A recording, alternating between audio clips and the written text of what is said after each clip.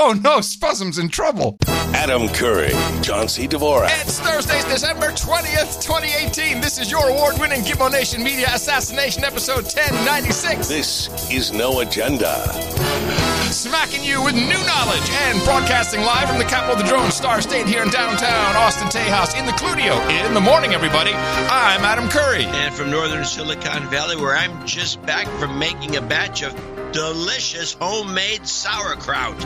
I'm John C. Dvorak. It's Crackpot and Buzzkill in the morning. And the recipe will be made available in the show notes. Won't it? Well, you don't. It's just so simple. Good recipe. I mean, once you do enough research, you find out how to make it. You go, this is idiotic. Why do you buy this stuff? What is the basis of sauerkraut? 800 grams of cabbage and 1 tablespoon of salt mixed together. Vinegar? No vinegar? No, God, no. No vinegar, no water. That's it. It's cabbage, salt mixed together. Boom. Kraut. There's some intermediate steps. And you have to be careful about certain things, but just a few intermediate steps. Just a few. Well, here we are, everybody. It's December 20th, 2018. And I found the news to be interesting these last 4 days. Wow. Yes. What? Yes. Huh. I picked up some interesting stuff. I had some research. I liked it. I don't know. It was good. There's a lot going on. Okay. What did you pick up? I got a lot of random stuff. I didn't find any thematic things that would make me go ooh and ah. Oh, can I ooh and ah you then, or try? Yeah, no, knock me out.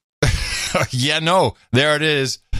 Contributing That's to the 1 and 1. Contributing to the word cloud. Thank you very much. That's a new feature now. I think that Clogwog is doing. Tom from Australia for our he's doing a word cloud over the art of each episode. It's interesting. I like it. It's another part of our value for value network. You never know what shows up. It's always valuable somehow. That is so valuable. It is. A report came out. Big Senate commissioned report. And, of course, some of the news outlets seem to have an advanced copy of this report the day before. I think this came out Monday, or maybe Tuesday. This is the Select Senate Intelligence Committee, and they've published 2 reports that they commissioned.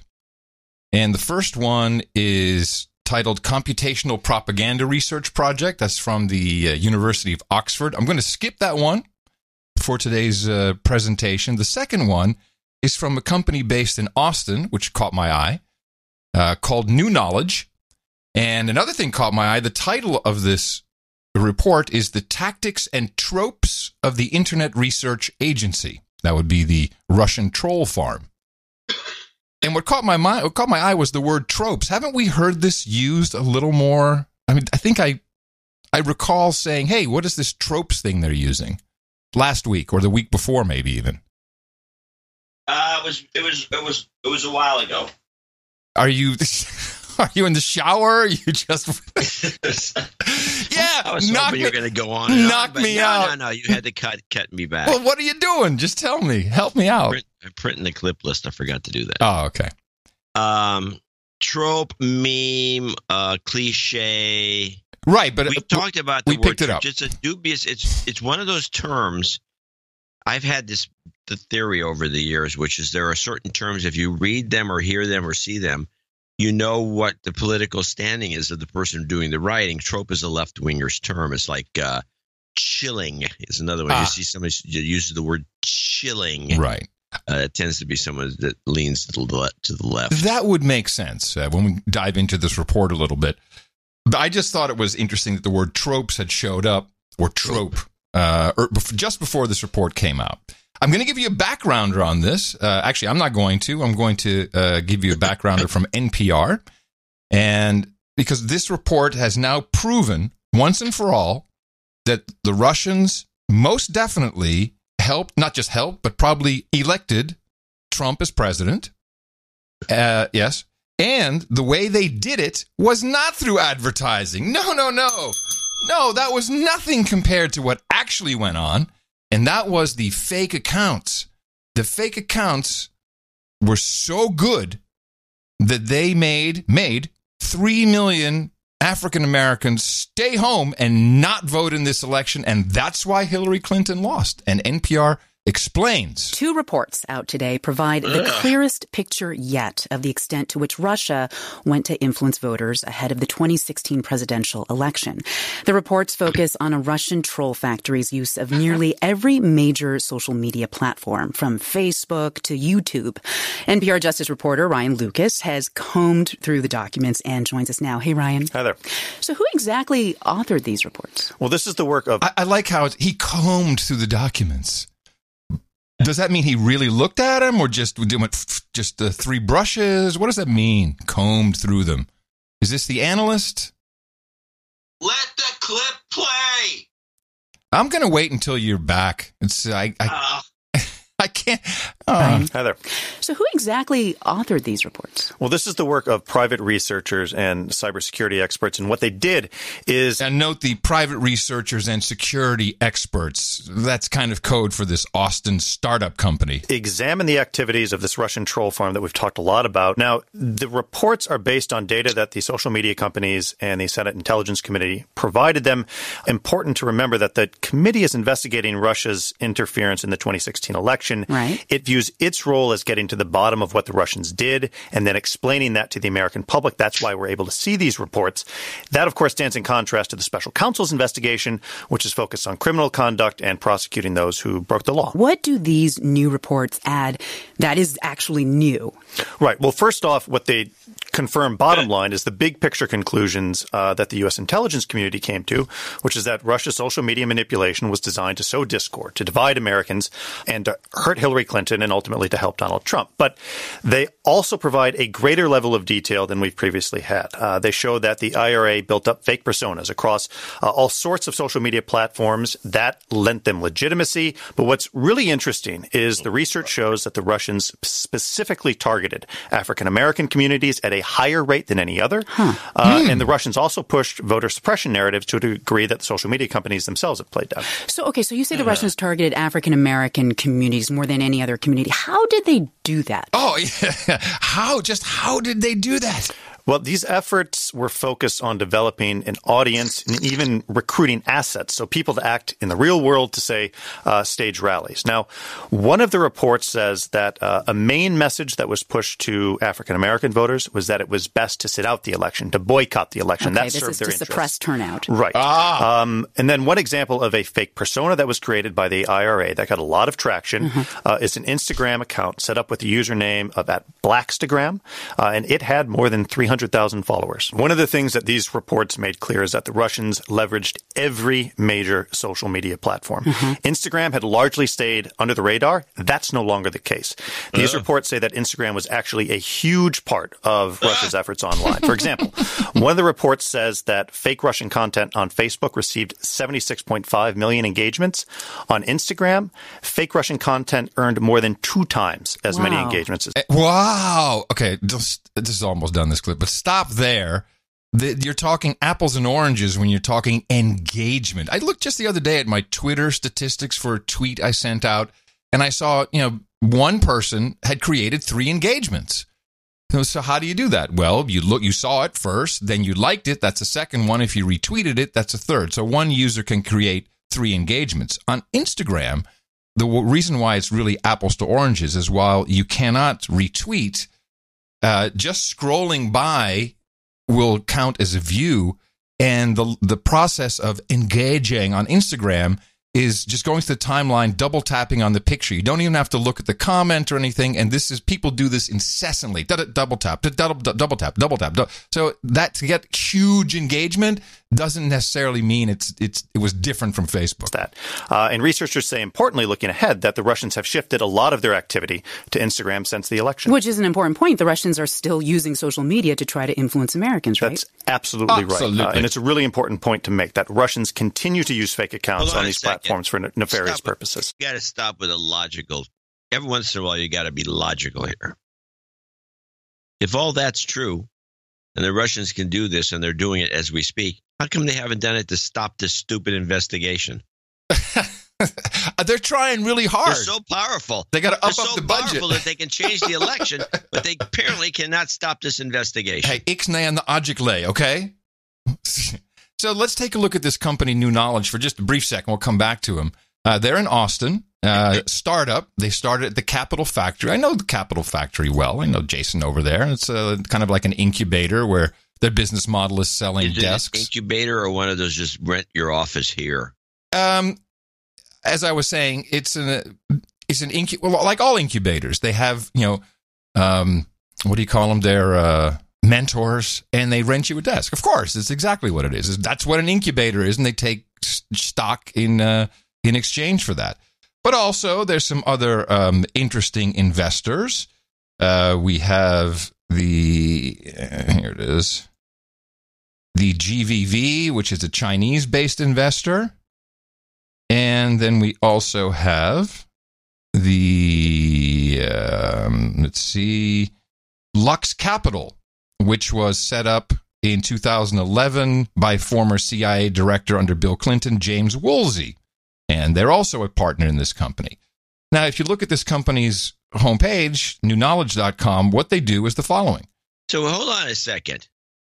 You tell me the Chinese and ex-CIA guys are promoting a kind of a narrative, we'll use that word, to more or less, I'd say, smear Trump because he didn't win the election logically or legitimately. Well, let's take it Although the CIA's been out to get Trump since day one, and there's no coincidence here. Let's take it a little further. Both co-founders of the company worked in the State Department in cyber initiatives under Hillary Clinton.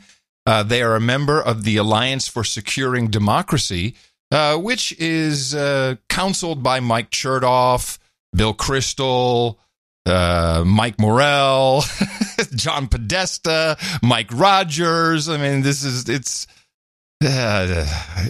obviously a shill. But what's interesting is this company does do a certain kind of business right there on the homepage, protecting brands from social media disinformation attacks. New Knowledge is a cybersecurity company specializing in disinformation defense for highly visible brands under attack by coordinated disinformation campaigns. Through machine learning and AI, we detect threats and provide brand manipulation protection before damage is done. So they have big clients, and one of their clients is that is the Advisory Council, or the Alliance for Securing Democracies. That's one of their clients. This is who they work for. So it's obvious that they are, as you already said, just by using the word trope, kind of shows they're left-leaning. But if you look at the entire, I'm not going to read anything from this report. John, it's a marketing report that you and I would have been proud of. A consultancy, with graphs and Venn diagrams and colorful shit spouting off the page and numbers. All the BS you want. And their conclusion is indeed that Russia succeeded with huge amounts of social engineering through accounts they manage, not through the ads, but through accounts. They managed to keep 3 million black Americans from coming out to vote, which interestingly is exactly the same amount of people that came out in addition to the black vote when Barack Obama ran for re-election in 2012. You can see the graph. It goes up, then it comes right down. Do they show here? Here's what I'd want to know immediately. The graph of the black Americans who didn't show up to vote, which was the number they have, the black Americans who did show up to vote when Barack Obama was running, and the black American, there goes the Zephyr, and the black Americans who didn't show up in the previous election with George W. Bush. No, they don't go back to, well, they do. They have a graph and a timeline, and it's kind of flat, and you see it start to move up in 2008, but not really. The real upward swing was 2012, according to their graph. And otherwise, it was So I would compare the 2004 election to the 2016 election, and that would be my baseline for saying how the blacks normally. Yeah, unfortunately, I don't think that works because they didn't do it by percentages, but by absolute numbers. So, yes, it was more than 2004, but that could also be population. I mean, wait, it was more than 2004. It was more than 2004. Did Hillary vote? was more than than the vote in 2004, then this is making no sense to me at all. What they're saying is that the vote in 2012, the Hillary vote, the Obama re-election vote, it was up 3 million from 2008. And what? Sorry? So what? Exactly.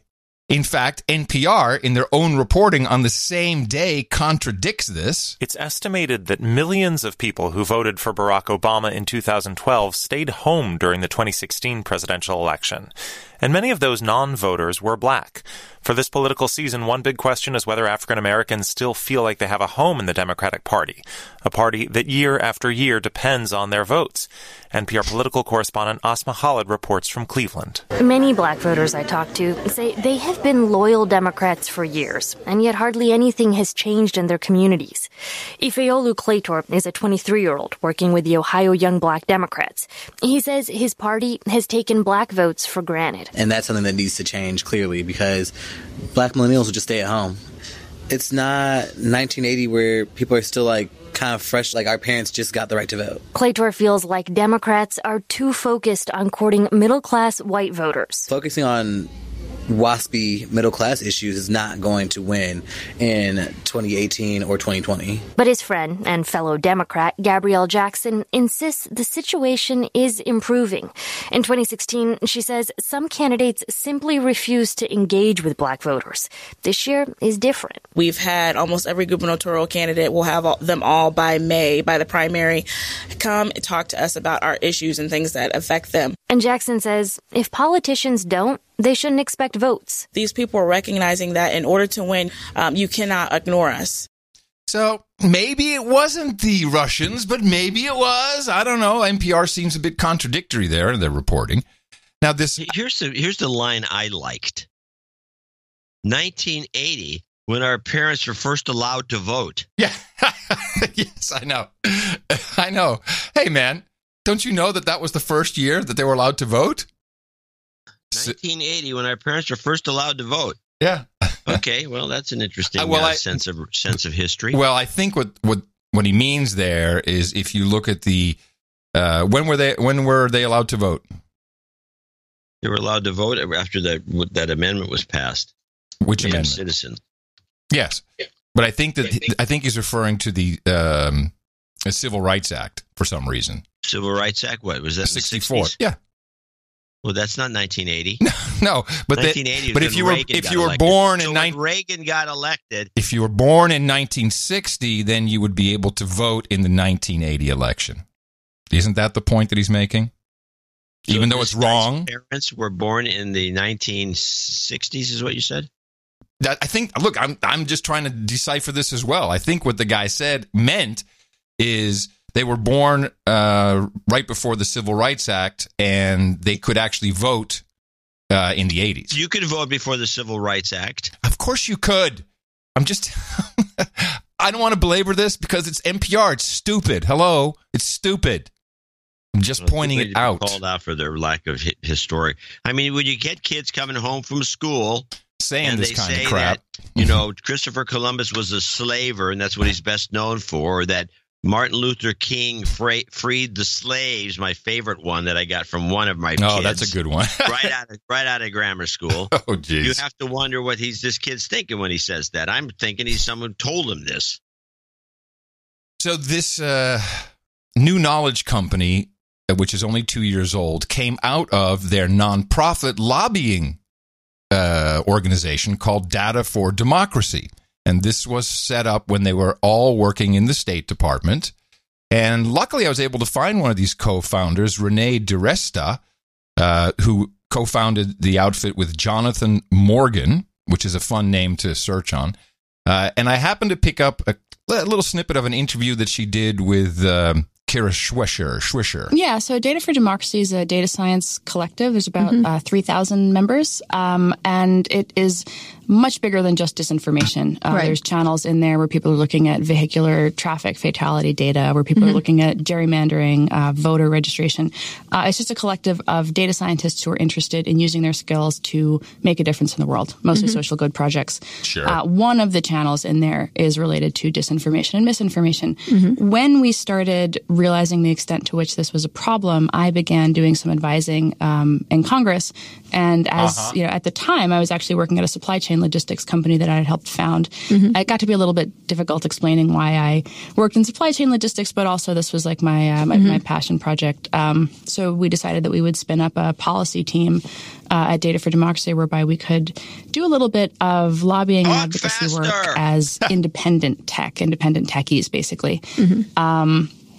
New Knowledge is a company that builds detection and mitigation technologies specifically for manipulated narratives. So there is social listening, where brands will get alerted to social listening. You know, they have 500 mentions of Coca-Cola, for example. What New Knowledge does is we ascertain whether or not those mentions are organic, or if they're a kind of coordinated campaign to impact the reputation of the brand. And then right around the same time, I met Jonathan Morgan, who's the founder of New Knowledge, and we met because we were asked to do some analysis of extremist content. I've lost the plot. No, she's the Data for Democracy girl. No. So this came I'm going to after tell you. New Knowledge? No, exactly the opposite. They started Data for Democracy when they were working for Hillary Clinton in the State Department. And then as disinformation started to crop up, they saw an opportunity for business. So they say, I don't know if the CIA investment or the Chertoff Group or any of those guys had anything to do with that decision, but then they started New Knowledge. Of New Knowledge. And we met because we were asked to do some analysis of extremist content on social media, specifically ISIS. Now, Jonathan was one of the authors of the ISIS Twitter. They were by Congress. She doesn't say who in Congress. Where they really went in there. And the same kind of work that Gilad Lotan and I had done on mapping the anti-vax conversation and the way that they were using kind of affinity marketing and co-opting hashtags and trying to grow their numbers, trying to look a lot bigger than they were. Jonathan was doing very similar types of analysis on ISIS and on violent extremism. There were a lot of parallels in how the technology was being used. You know, the conspiracy theorists were relying on these new, algorithmic amplification, megaphones, ease of connecting with each other to spread their message. And ISIS was building a virtual caliphate, which both things at the time were largely being run completely undisturbed because nobody could convince the social platforms that this was worth their time. Because they're using them exactly the way they were built. Yes. Exactly. You know what I mean? In fact, the week before the election, Jonathan Morgan was tweeting and writing up media, and all of this is in the show notes, writing up Medium pages and pages, not about Russia. No, alt-right, KKK. That's they're all over even though Trump's going to lose, watch out. Alt-right has captured, they've dominated Facebook. Not a word about the Russians. And so then they obviously were tasked just recently to create this new narrative, which you could do with data for anything you want. It's really a big piece of fluff. But what happened this morning, and this is why I think it's interesting, big bombshell news in the New York Times.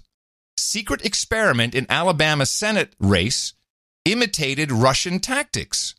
I shall read you a few paragraphs. Oh, brother. As Russia's online election machinations came to light last year, a group of Democratic tech experts decided to try out similarly deceptive tactics in the fiercely contested Alabama Senate race, according to people familiar with the efforts and a report on its results. The secret project carried out on Facebook and Twitter was likely to have too small to have significant effect on the race, in which the Democratic candidate was designed to help Doug Jones edged out the Republican Roy Moore, but it was a sign that American political operatives of both parties have paid close attention to the Russian methods, which some fear may come to taint elections in the United States. One participant in the Alabama project, Jonathan Morgan, is the chief executive of New Knowledge, a small cybersecurity firm that wrote a scathing account of Russia's social media operations in the 2016 election. These guys used their own tactics, or the tactics that they accuse the Russians of, to only slightly, just slightly, too small really to do anything, to slightly alter the results of the Alabama Senate race. Oh, to push it towards Stacey. No, the other guy, Jones. Why? Okay. So it's Jones, the same people. Yes, but how does it make any sense? We've already determined that these people are lefties. They want the social good. They got all the right phrases. They want the right buzzwords. So why would these same people go into Alabama to screw the lefty that's running against the white guy? You completely misunderstood it. Okay. That's why I asked the original question. It was designed to help Doug Jones. I thought he's the Republican. Moore is the Republican. Oh, I'm thinking of Stacey. I'm thinking of the other race. This is what state is this? Alabama. Where's the one? What was Stacey? Who cares? Who cares? Don't get lost on that. I do want to know why, because I don't want to lose track of the plot here. Because Stacey, the one woman who ran for something in one of these states, I forgot already, was the real lefty that should have been helped if they're going to help anybody. She almost won. I don't know what that. I don't know how that contributes to the story. The point, what it contributes to the story is why would you help? Because I was mixed up. The way you presented the story, it sounded as though they were helping the Republicans. No, I read it verbatim from the New York Times. Okay. The secret project carried out on Facebook and Twitter was likely too small to have a significant effect on the race in which the Democratic candidate was designed to help. Who? Doug Jones, who edged out the Republican Roy S. Moore.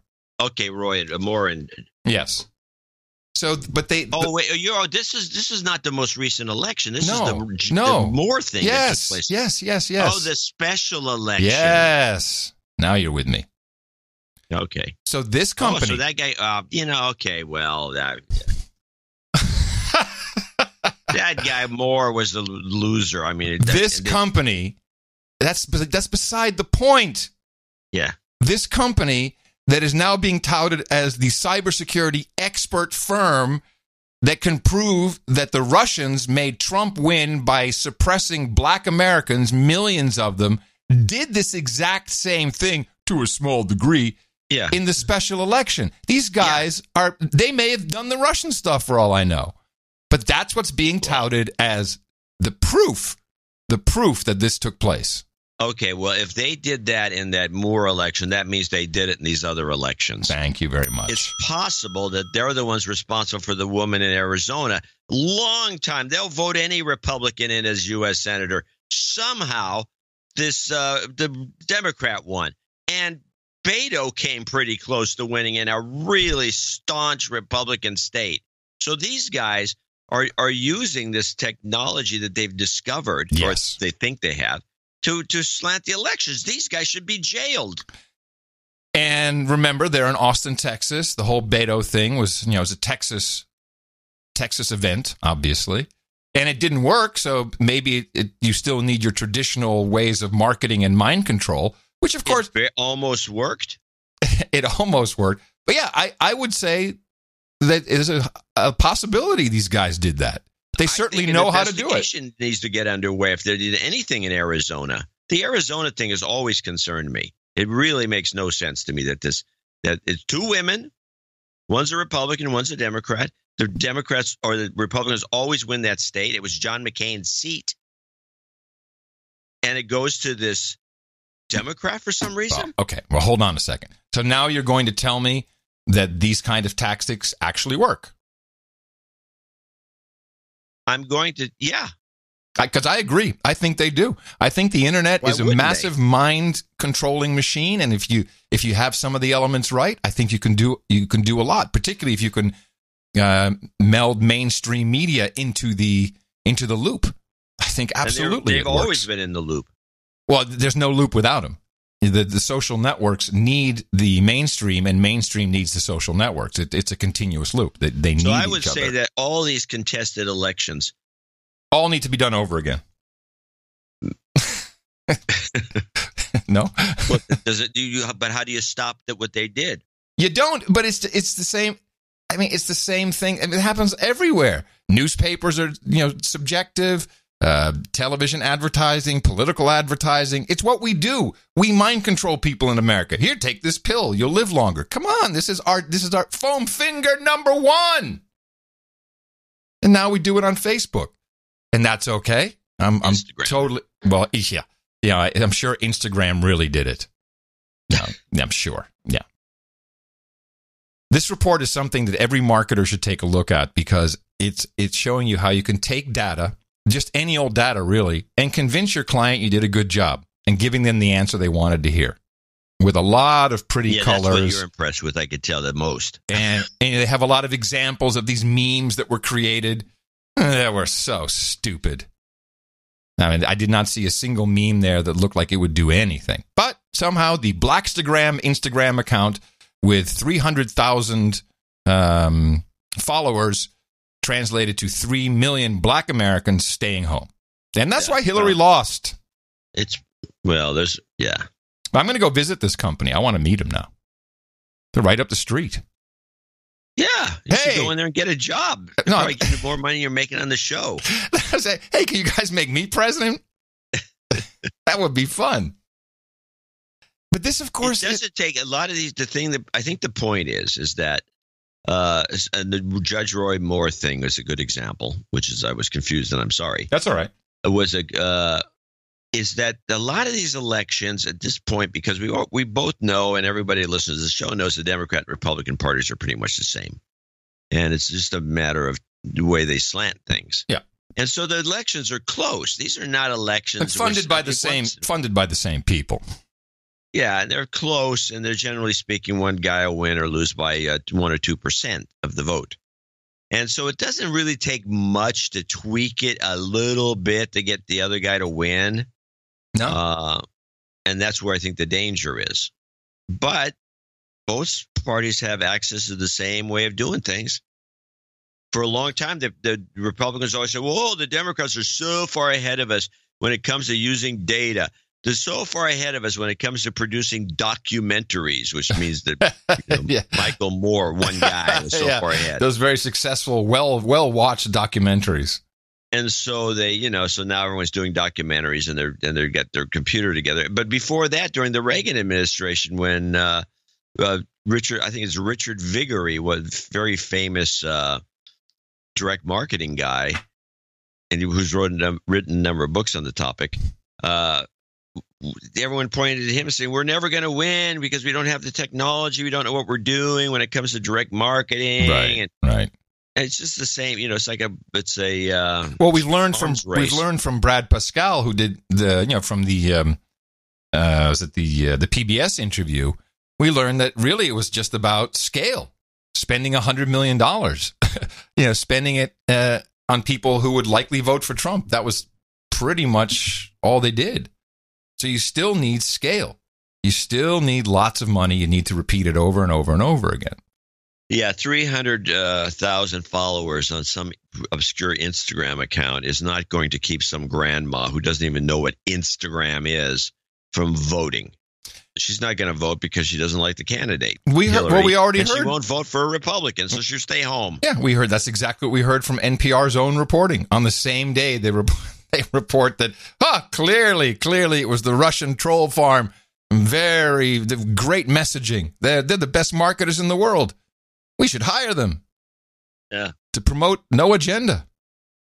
We should. Well, I find it despicable. I wonder if they could ever sell a car in this country. They're such great marketing people. Yeah.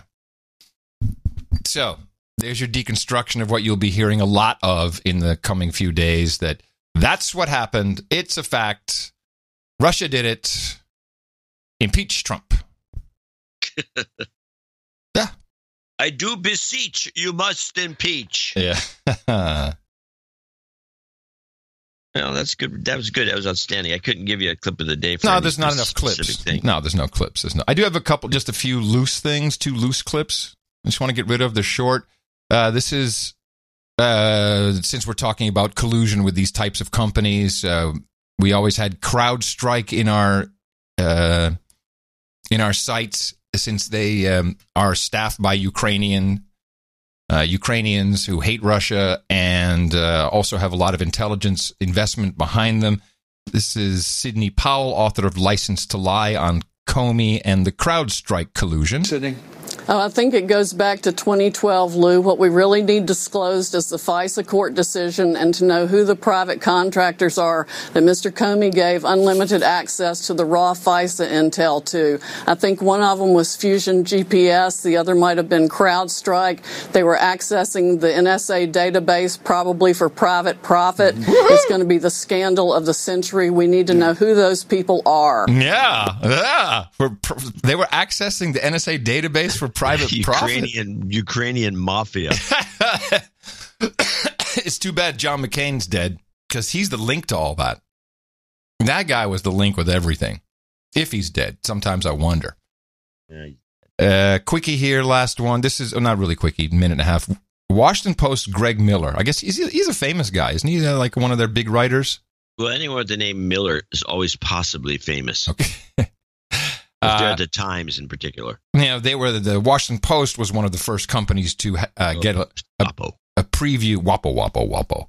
To get a preview look of the Steele dossier, and here's what he said about it. In the book is Michael Steele, the author of the infamous dossier, and he secretly went to the Washington Post in September 2016 when he was trying to get word out about some of his findings, and he met with a couple of reporters there for 2 hours. I don't think you weren't one of them, but two of your colleagues, and he elaborated on his dossier. And of course, some of the things that are in that dossier have proven true. Other elements haven't been substantiated. You'll notice they don't actually mention which parts have proven true, but he goes into the ones that have not been proven. At least not yet. But what do you think of the dossier overall? I think that overall, like in its broadest, it's most accurate in its broadest, most sweeping assertions and conclusions. It's the narrower you get and the more particular you get, the harder it is to figure out whether it's on the mark. So the very first memo that he writes, that is now part of this collection of memos that we call the dossier, talks about Russia is waging a campaign to interfere in the American election with the goal of helping to elect Donald Trump. I mean, he's writing that way before any of us are writing it, and way before the CIA is even reaching that conclusion. So he's way ahead there. The thing that people, I think, remember the most vividly about the dossier is, the idea that there's a tape somewhere, some compromat of Trump consorting with prostitutes at the Ritz-Carlton in Moscow. I mean, could be. I mean, given what we know about Trump, it certainly wouldn't be outside the realm of the possible that this happened, but we've seen no evidence. And it's not for lack of trying. I mean, there's other material in the dossier we literally spent weeks and months trying to run down. There's an assertion in there that Michael Cohen, Trump's lawyer, went to Prague to settle payments that were needed at the end of the campaign. We sent reporters through every hotel in Prague, through all over the place, just to try to figure out if he was ever there. I had a question. I have a question about that.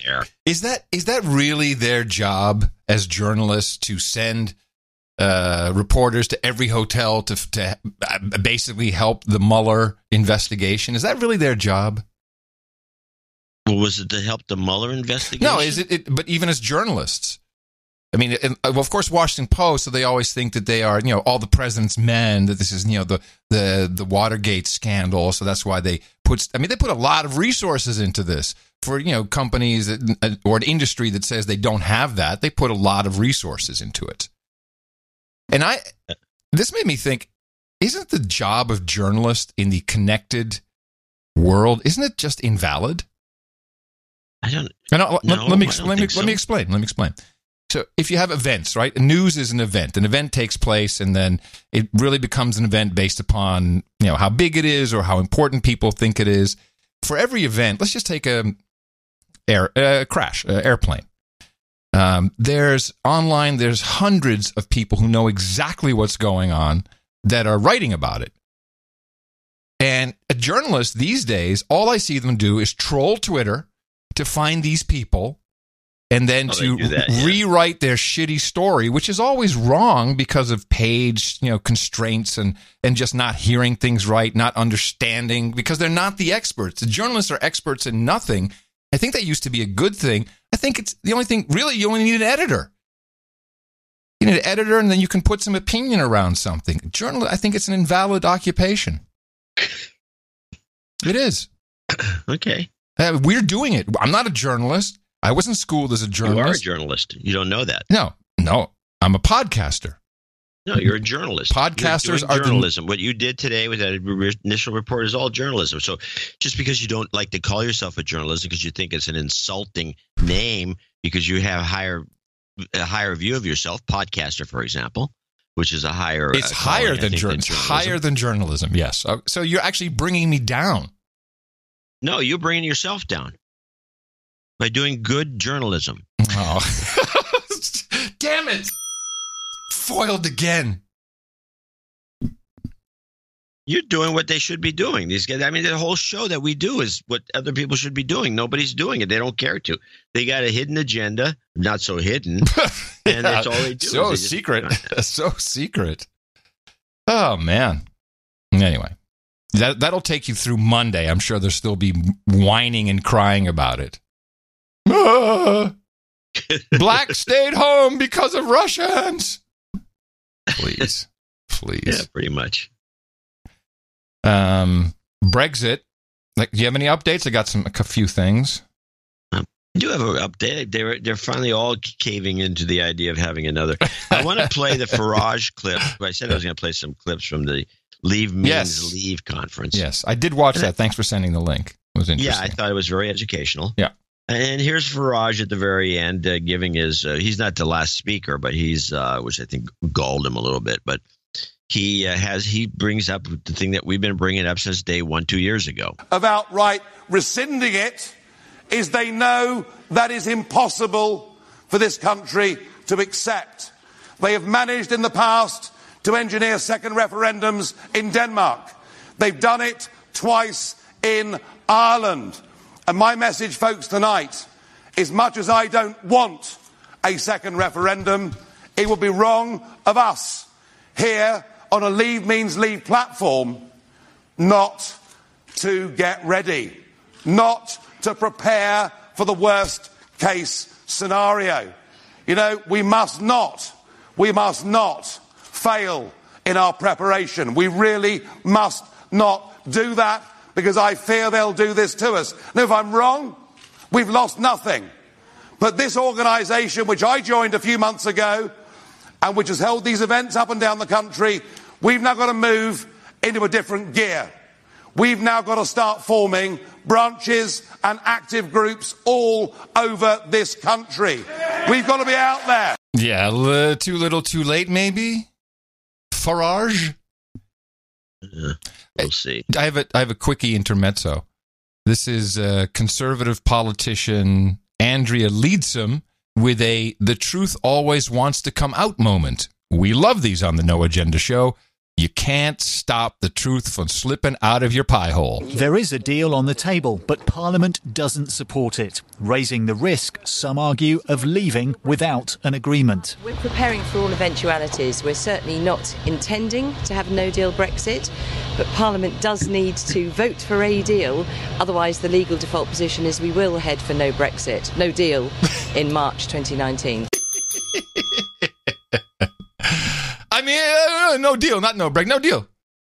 Interesting. No Brexit. Oops. Yes.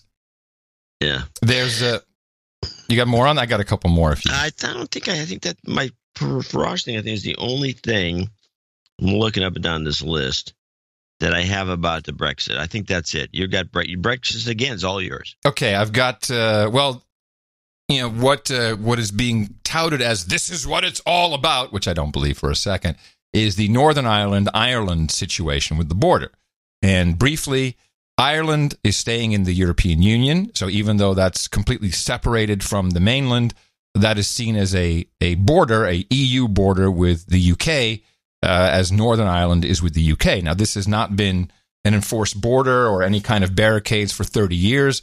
It was a right mess back in the 70s and 80s. And I remember living in Europe, man, with the IRA blowing shit up everywhere. I remember visiting London, and they blew up a bunch of things around us, and we wanted to go to take the kids to the big toy store, Henley's, whatever it's called, and they blew it up.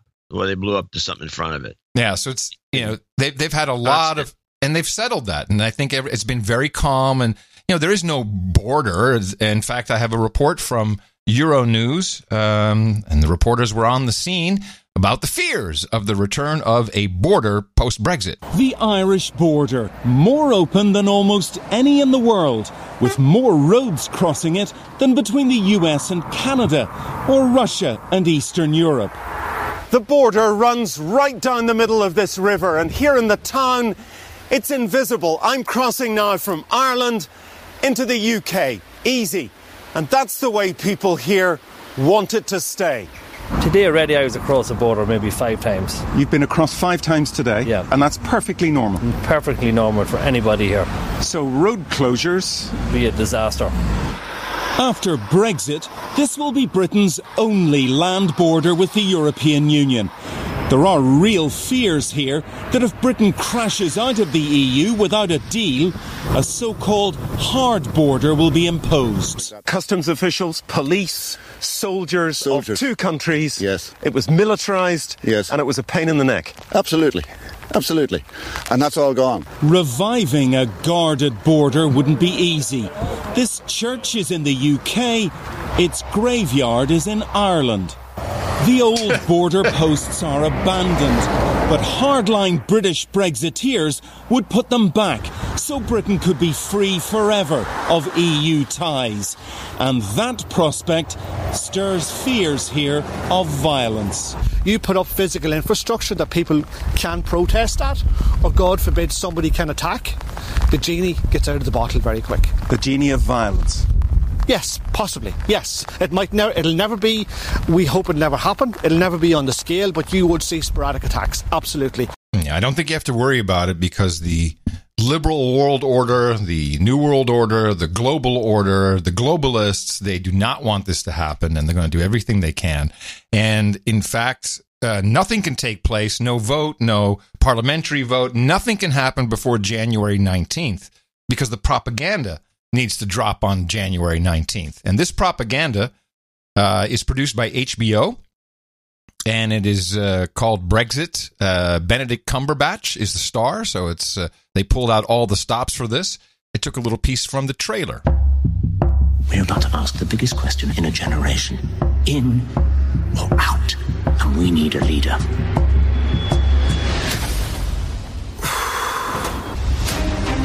How to change the course of history. We have to hack the political system. Hack it. I'm talking about altering the matrix of politics. Social media platforms are designed to find like-minded people. Our software will locate and target people that no campaign has ever targeted before. People who don't and have never voted. 3 million extra votes that the other side have no idea exist. This is an insurgence against the establishment. We're going to build something that will restack the odds in our favour. What are your expectations, realistically? To create the biggest political upset since the fall of the Berlin Wall. Very large. Yeah. Let's take back control! So it seems like they're going to show us, very similar to the 3 million blacks in America, that data and Cambridge Analytica and Steve Bannon and the Russians and that they manipulated everything. So 3 million people were found who never voted, who hated everything and wanted to Brexit. It's really disgusting. It's quite astounding. Who got paid money to do this? Well, this is HBO, so Time Warner owns HBO. Do they not? I think they still own HBO. I think they still do. Yeah. Yeah, it's big. It's Hollywood. It's Hollywood. It's Hollywood. You get Hollywood elites. They don't want any of this stuff going on. They're not working for the public anymore. But John, they're working for the elitists. But also, this is played by Sherlock Holmes. This is the funny thing. Cumberbatch? Yeah. Cumberbatch is starring in this thing. Oh, Cumberbatch, you should be boycotted. Yes. Wow. Yeah. Yeah, the propaganda's real. Funny quote just to 8-seconder from Parliament. I think someone was talking about a parliamentary ejection, but it came out wrong, and here's what the Prime Minister said. I'm tempted to say to the Honourable Lady, if she looks carefully, I think she'll see that I'm not capable of a parliamentary ejaculation. Okay, clip of the day, finally. Of all the things you get, clip of the day. Clip of the day. This is the level that our show is really at. But we know it works. We know that the lowbrow stuff works. This is what you have to do. That's all people will remember from this expose. She said She said ejaculation.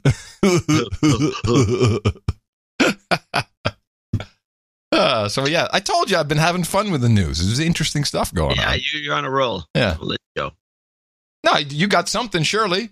No, I got nothing. I got mostly small stuff. All but right. let's talk about a couple of things that are important. I think so. besides Brexit, let's get to something. And now for something important. Yeah, something important to us. I think we got Brexit covered. Yeah. Of course, we've always had Brexit covered. We knew what was going on from the get-go. It's not fair. As you pointed out a couple weeks ago, we don't play with the same deck of cards as everybody else. We're from the future, so we know what's going to happen. So let's listen to what Democracy Now! Has to say about Flynn. Ah, yes. Flynn. In Washington, D.C., a federal judge has delayed sentencing for Michael Flynn, President Trump's former national security advisor, after expressing disgust that Flynn lied to federal investigators. Flynn's acknowledged he lied about his meeting with Russia's ambassador during the 2016 presidential campaign, admitted he worked as an underregistered foreign agent for Turkey's government.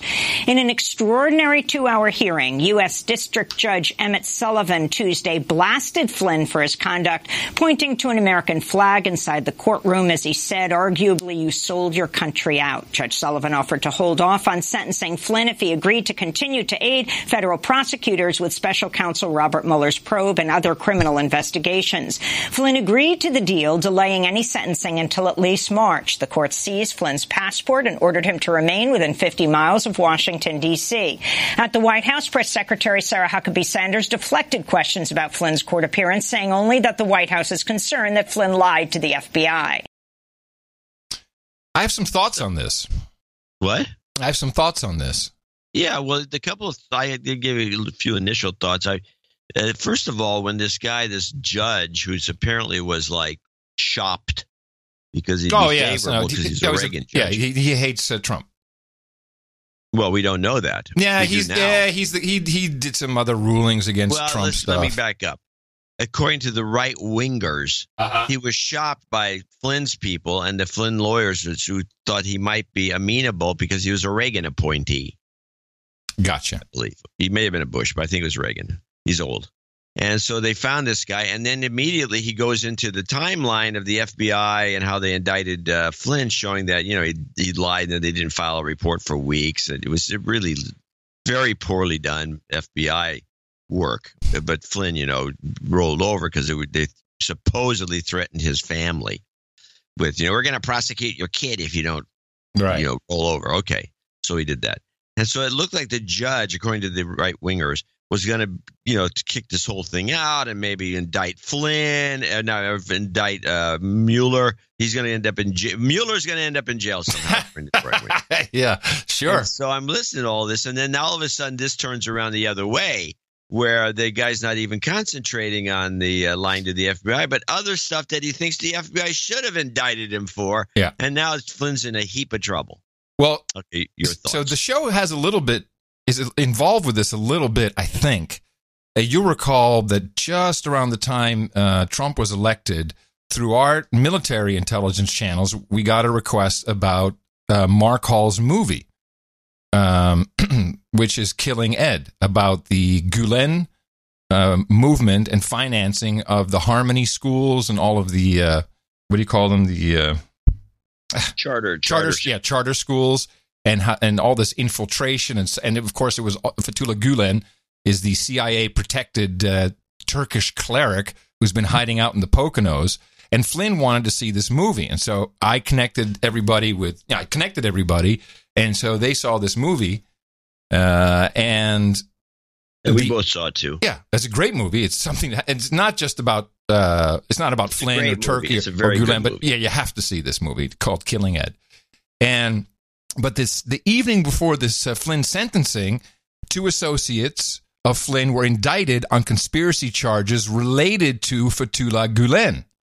And this may also have to do with the failed coup, and it's possible that Flynn was also involved in that. Here is a quick little back and forth at the Doha Forum. This is the Turkey foreign minister, and listen closely to what I may have to stop and tell you what he says. Another question that's been revolving around these conversations has been the fate of Fethullah Gulen and what will happen to him next. Has there been progress made by your government in discussions to have him extradited back to Turkey? Well, everybody was focusing on this Pastor Branson, who is also a CIA agent. I'm also a very straightforward person like Erdogan. I like that. So what we were talking about, he said that the Pastor Brown, everyone was focused on, he's a CIA agent. Let's just be honest about it.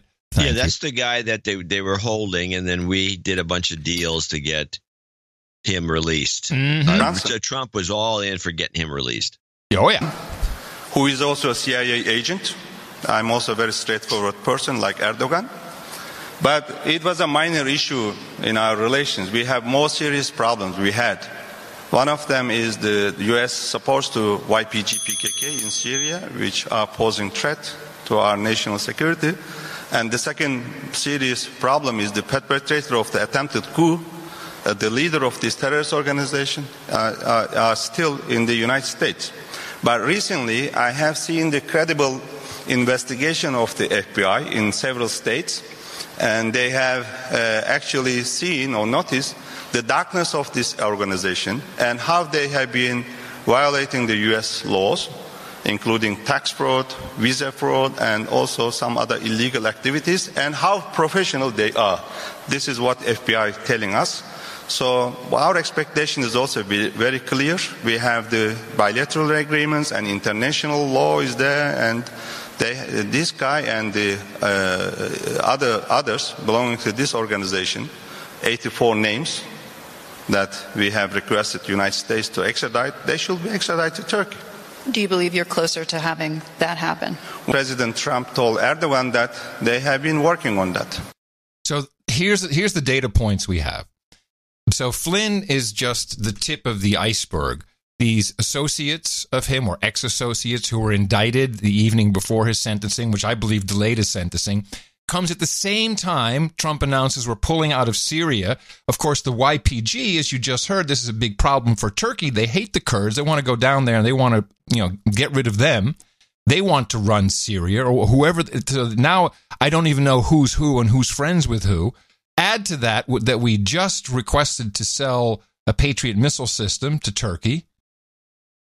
I believe that Trump has done some kind of deal, or he's in the middle. I don't know if it's his deal. He's in the middle of some kind of deal.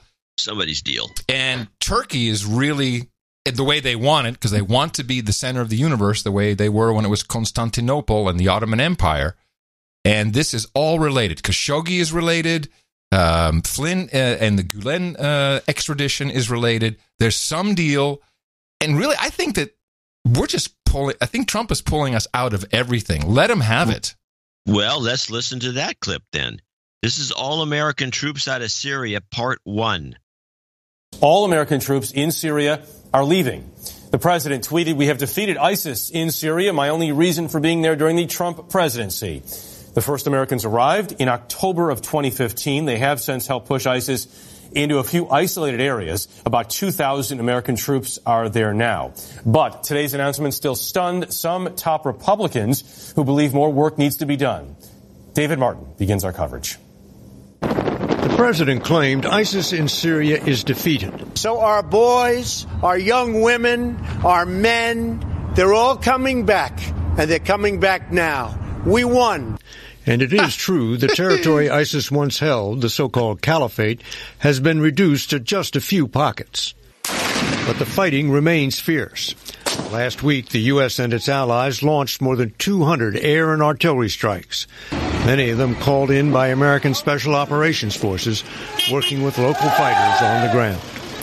The president's decision was denounced by members of his own party. I doubt there's anybody in the Republican caucus in the Senate that just isn't stunned by this precipitous decision that just like you woke up in the morning and made it. Republican Senator Lindsey Graham called for hearings to determine whether the pullout is based on military advice or in spite of it.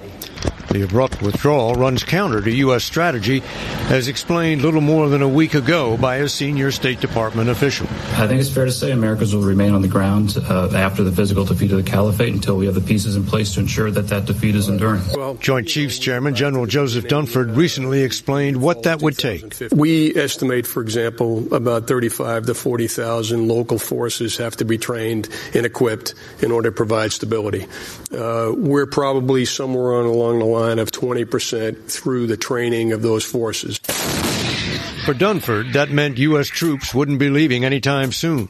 But the president's mind appears to have been made up since March. We're going to be coming out of there real soon. Going to get back to our country where we belong. So after 4 years and the loss of 4 American servicemen, senior military leaders are scrambling to get all U.S. troops out of Syria in 30 days or as soon after as possible. They're also wondering what comes next, since President Trump has said his instincts tell him to pull out of Afghanistan as well. Jeff? David Martin at the Pentagon Force. David, thank you. So that's the kind of the basic. Now, don't forget, CBS is the mouthpiece of the CIA for all practical purposes. Yep.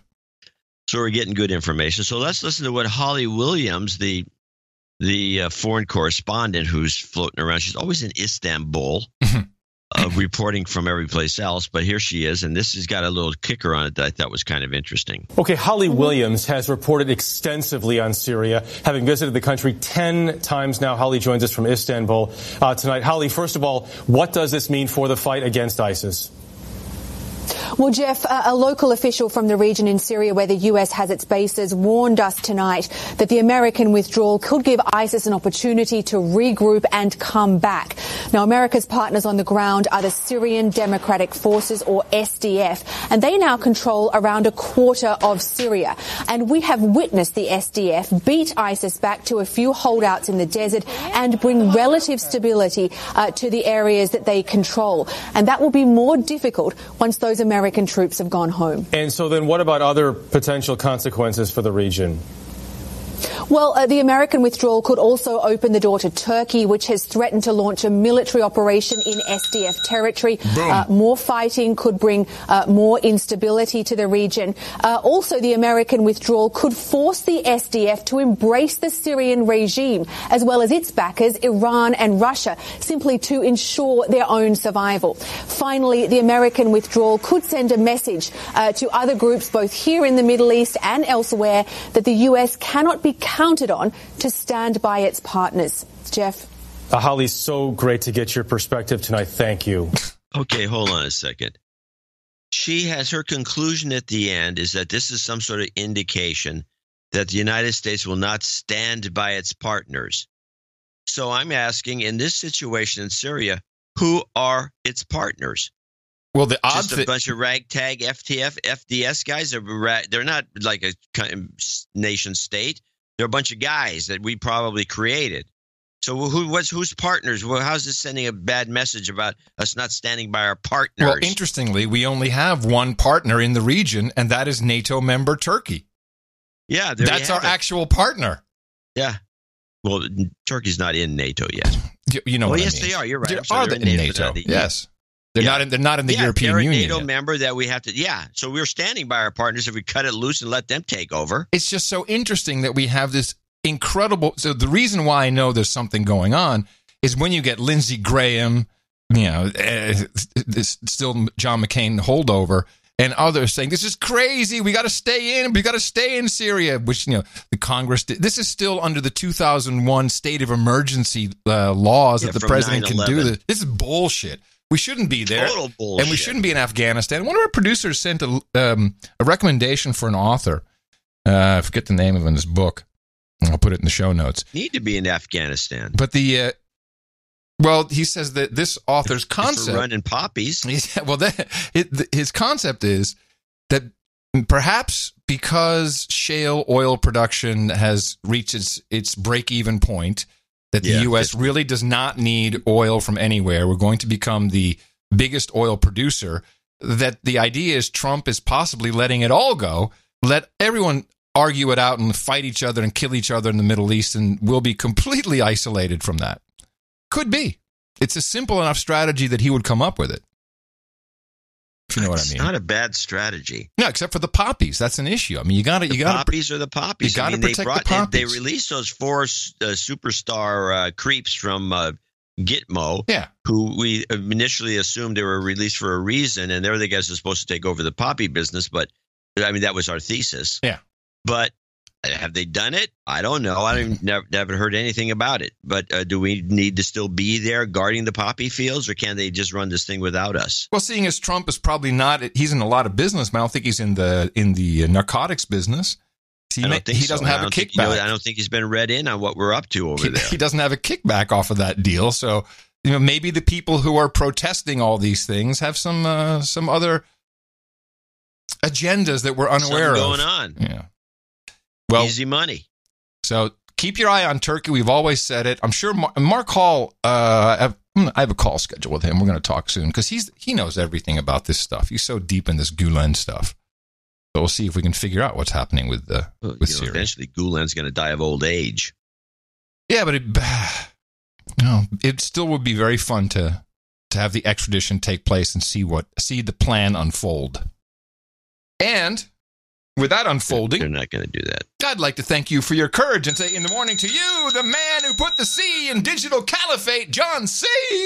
Dvorak. Well, in the morning to you, Mr. Adam Curry, and all the ships at sea and boots on the ground, feet in the air, subs in the water, and all the dames and nights out there. In the morning to our illustrious trolls in the troll room. They're there on their troll poles and helping out as usual. You can be a troll too. Just go to noagendastream.com on Sunday or Thursdays, and you can witness the show live, listen to the stream, the pre-show, and all of that goodness. And you can troll me. Also, in the morning to Dame Illuminatia, who brought us the extremely funny artwork for episode 1095. The title of that was Yeno. And she had our No Agenda travel kit, which, as you know, consists of a stick-on third eye, googly eye glasses, and a terrorist beard. And she put them on, on a woman, because there were a couple of people came up with this idea, but she just had the funniest one for some reason. I should maybe remark on the runner-up, or the one that was going up against, which was Darren O'Neill's. It was a beautiful piece, which makes it look like. But I think we. Because that would be something we could use as an evergreen when we don't have something appropriate. Well, it wasn't that. I don't think that one was that evergreen. It was still pretty specific to the show. But the point was, it was O'Neill falling back on his old formula. We've seen it too many times with the little splash thing with the little plug as a product for sale. It wasn't uniquely different. Oh, okay. Now I'm talking about the Mike Riley one, the No Agenda, which was just a beautiful piece. We looked at that too. Oh no, that's different. Yeah, we looked at that. I'm talking about the other one that's the same. That was in the right. He had now only 33. Yeah, but it was also it's good. It's good. If it would have won, that wasn't the problem. The problem was it was Zuckerberg. Yeah. Oh, that's the other one. It was Zuckerberg. Yeah. We're harsh, man. People put all their love into this, and we just break them down. Well, they need to know what we think, so they can psych us out. But the whole thing is, the artists. That's what all artists do: is they try to psych out the art editor. He's going to go for this because he likes green. Nailed that's what they do. It's what your job is. So they got to understand a little bit so they can psych us out. Now the one you liked a lot, which was the big, just kind of a flamboyant piece. I liked it too. It was very pretty, but it could be used for a lot of things. The Mike Riley piece. Yes, it was very pretty. Anyway, noagendaartgenerator.com. We appreciate the work that all of our artists do, and you can go look at all of that work again. noagendaartgenerator.com. And you should remember, all artists should remember, a cheap laugh usually wins. Always wins. No, not usually. Not I think, always. Sometimes we've had situations where there's a beautiful piece of art that's so well done that the cheap laugh will lose to it. I remember this happening a couple of times. Okay. Anyway, That's all the inside dope we're going to give these guys. Let us thank some of our executive and associate executive producers who have supported. We're starting to come in at the end of the year. I'm really appreciating this personally. I'm sure Adam is too. So Sir Francis of SRQ is at the top of the list from Arcadia, Florida, with $1,000. He's an insta something. Oh, he's the one who comes in twice a year. Please accept my biannual donation for 2018, the amount of $1,000, which should be allocated as follows.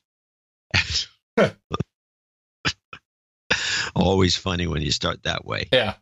876.55 will bring me to Earl status, and 123.45 is your Christmas bonus.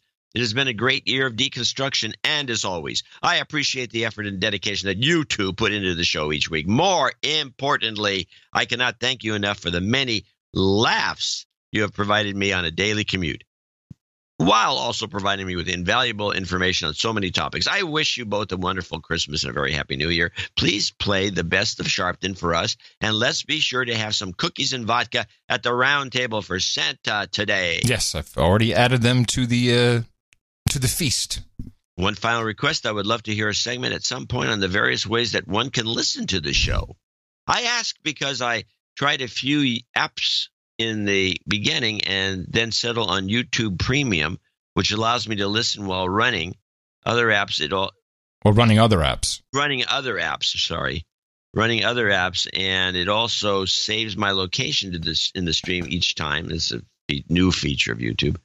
The YT channel is called April. Not sure who that is, but I wanted to say thanks to that person or bot for posting the shows. Now, adios, mofos, Sir Francis of SRQ, Earl of Southwest Florida. Well, here's a question. Is he on the upgrade list? So yeah, I believe so. So why are we on YouTube Premium? Are they charging you to listen to us? Is that the idea? I presume Premium means that... I have no idea what YouTube Premium. I think YouTube Premium is the TV stuff, isn't it? The streaming. Yes, but he says it right there. Thanks to YouTube Premium. He settled on YouTube Premium. Right, YouTube. He settled on YouTube Premium, which allows me to listen while running other apps. Yeah, he listens to the show on YouTube Premium. Okay, and April posts, I guess. What? April's the one posting. Right, but okay. YouTube is charging money to listen to us, I guess. I don't know what's going on. I guess. Yeah, well, you know what? Listen to it any way you want. We have the lo-fi no agenda, which I think we have. I think that's what he wants to know. He wants to know all the outlets and all the different ways you can listen to the show. Oh, God, I don't know. Some of them are on. I think we should do a paper. A giblet and charge for it.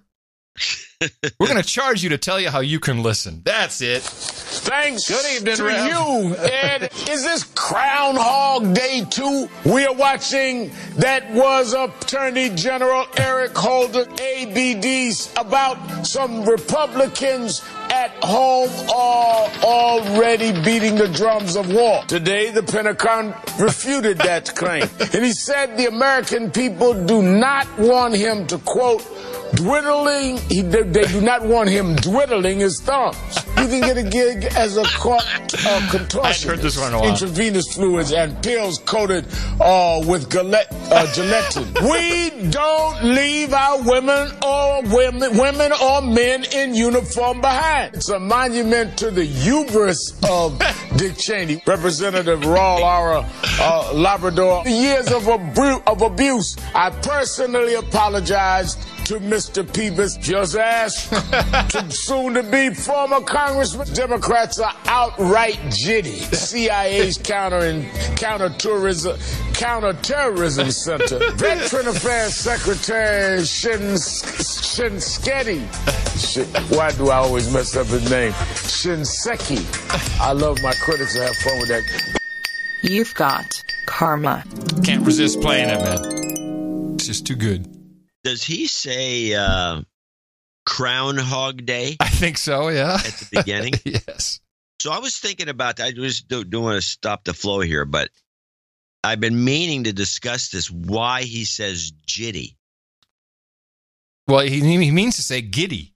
He means to say giddy, but he probably thinks it's pronounced like Jiff. Yes. When he reads it off the prompter. Interestingly, I've been around people And I'll say, they got all jitty with it. And people are like, it's pronounced giddy. I'm like, yes. Only Sharpton could make that mistake. Yeah, you can't go saying stuff like that. Jitty. But I'd say it now. Now it sticks and getting all jitty. Getting jitty. And if they say, hey, man, that's not the way you pronounce it. So, you probably say GIF too, huh? It's pronounced GIF, according to the guy who invented the word. It's pronounced jitty, according to the guy who invented the word, Al Sharpton. The word GIF. Jitty is invented by Al Sharpton. That's how you pronounce it. Well, I'm jitty over Gene Mickhoff. Parts unknown, $500. This should be tagged to my good friend Jeffrey Marcy, which clears a small debt to him. So we'll be crediting Jeffrey. Okay. I'm also told it completes his long quest for no agenda knighthood, so he should be on the knighting list. Talk about a friend. Yeah, no kidding. Well, Jeffrey now lives in the Bay Area, and thanks again for the E1 trader karma from the prior donation, which allowed him to have a global cooling trend in Canada, left the global cooling trend in Canada behind. He's not to be confused with the only other Jeffrey Marcy, the shamed professor of astronomy at Berkeley. Once knighted, he wants to be referred to as Sir Jeffrey B. Marcy. Yes. And hopefully this elevated status will help him avoid a precipitous fall from grace. Thanks for being one of the only 2 podcasts I religiously listen to for long-term sanity. Oh, goodness. Now I want to know what the other one is. Yeah, it's the first thing came to my mind, too. Well, thank you very much, Gene, and congratulations, Jeffrey. Yeah, give both some karma while we're here. You've got karma. Jeffrey Johnson is $338 from Port Angeles, Washington. ITM, gents.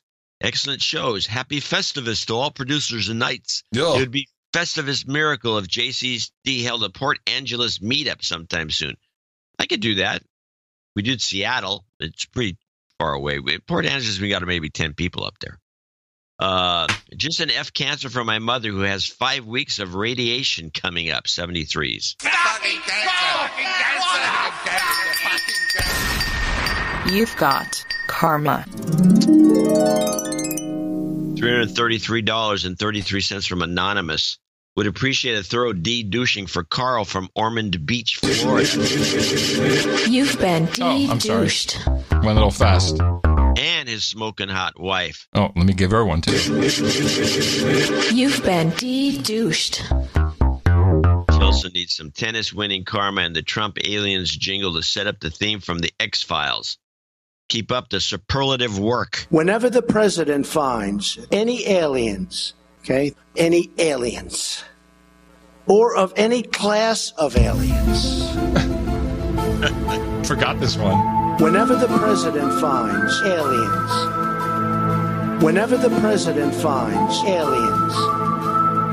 any aliens, or of any class of aliens. You've got karma. It's that new search program. That new search program that have you seen this called Everything? No. You were on the email. Producer recommended it. You can get it from voidtools.com. Holy crap, this search thing is great. It's really helping me find jingles. I'll download it immediately. It's open source. It's open source. Outstanding product. Open source? Yes, open source. Joseph Finley's in Louisville, Ohio, and he donated $333 flat out. ITM, episode 1095, kept my sanity driving 6 hours to Bad Axe, Michigan. That's in the thumb. Anyhow, I found myself laughing out loud hearing John's butcher names only to have Potfather correct John C. Dvorak. Donations are down, so we need the No Agenda Nation to do their part and chip in. Merry Christmas, John and Adam. I want to smack my brother David, a.k.a. dude named Ben, currently in Afghanistan, in the mouth. All he does is bend, work, and exercise. He better be listening to the best podcast in the universe. Jingle request. Sharpton respect. Obama all gonna die. and Karma Adam Ye. RESPICT. You might die. You've got karma. Yay! Dropping down to associate executive producer was Sean Kunath, $217. I was hit in the mouth 2 years ago by my cousin and have been dragging my feet about donating. I also held off signing up for the newsletter until a week ago. The epic newsletter fail and my uncle's recent donations made the final push I needed to stop freeloading. The amount, 217, refers to my birthday. And I like 2 and 17, and they're both prime numbers. I'm currently living a little north of Dallas in Louisville, Texas. I teach middle school Latin and science at a classical school in the area. It can be surprisingly difficult due to the astounding gaps in knowledge that these students have and the various behavioral issues that crop up. I've been teaching this age for the past 4 years now, and from what I can tell, our educational system is in dire need of reform. It seems to me that we've lost sight of education as a way of bettering a person and expanding their mind, and now see it simply as a means to an end. Mm-hmm. These middle school students and even so many young people of my generation, I'm 25, by the way, are so self-absorbed because they have become accustomed to viewing people and things from a strictly utilitarian standpoint.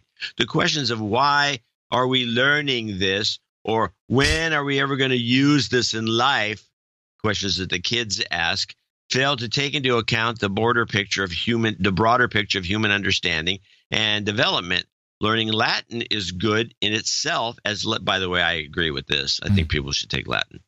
Learning Latin is good in itself, as Latin is a beautiful language with a rich history. I was a Latin major in college, but practically speaking, the linguistic and analytical capacity its study instills in the minds is priceless. I could go on, but I feel like this note is long enough and as is, and I'm ready, hoping to be able to come to Austin for the Texas meetup.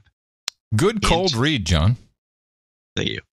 Shout out to the rest of the Kunath clan that listen and donate, including Sir Colin the Friendly Fat Man, George, Uncle George, Arthur, Colleen, Stephen, etc., or Stephen. I need a de-douching for my jingles.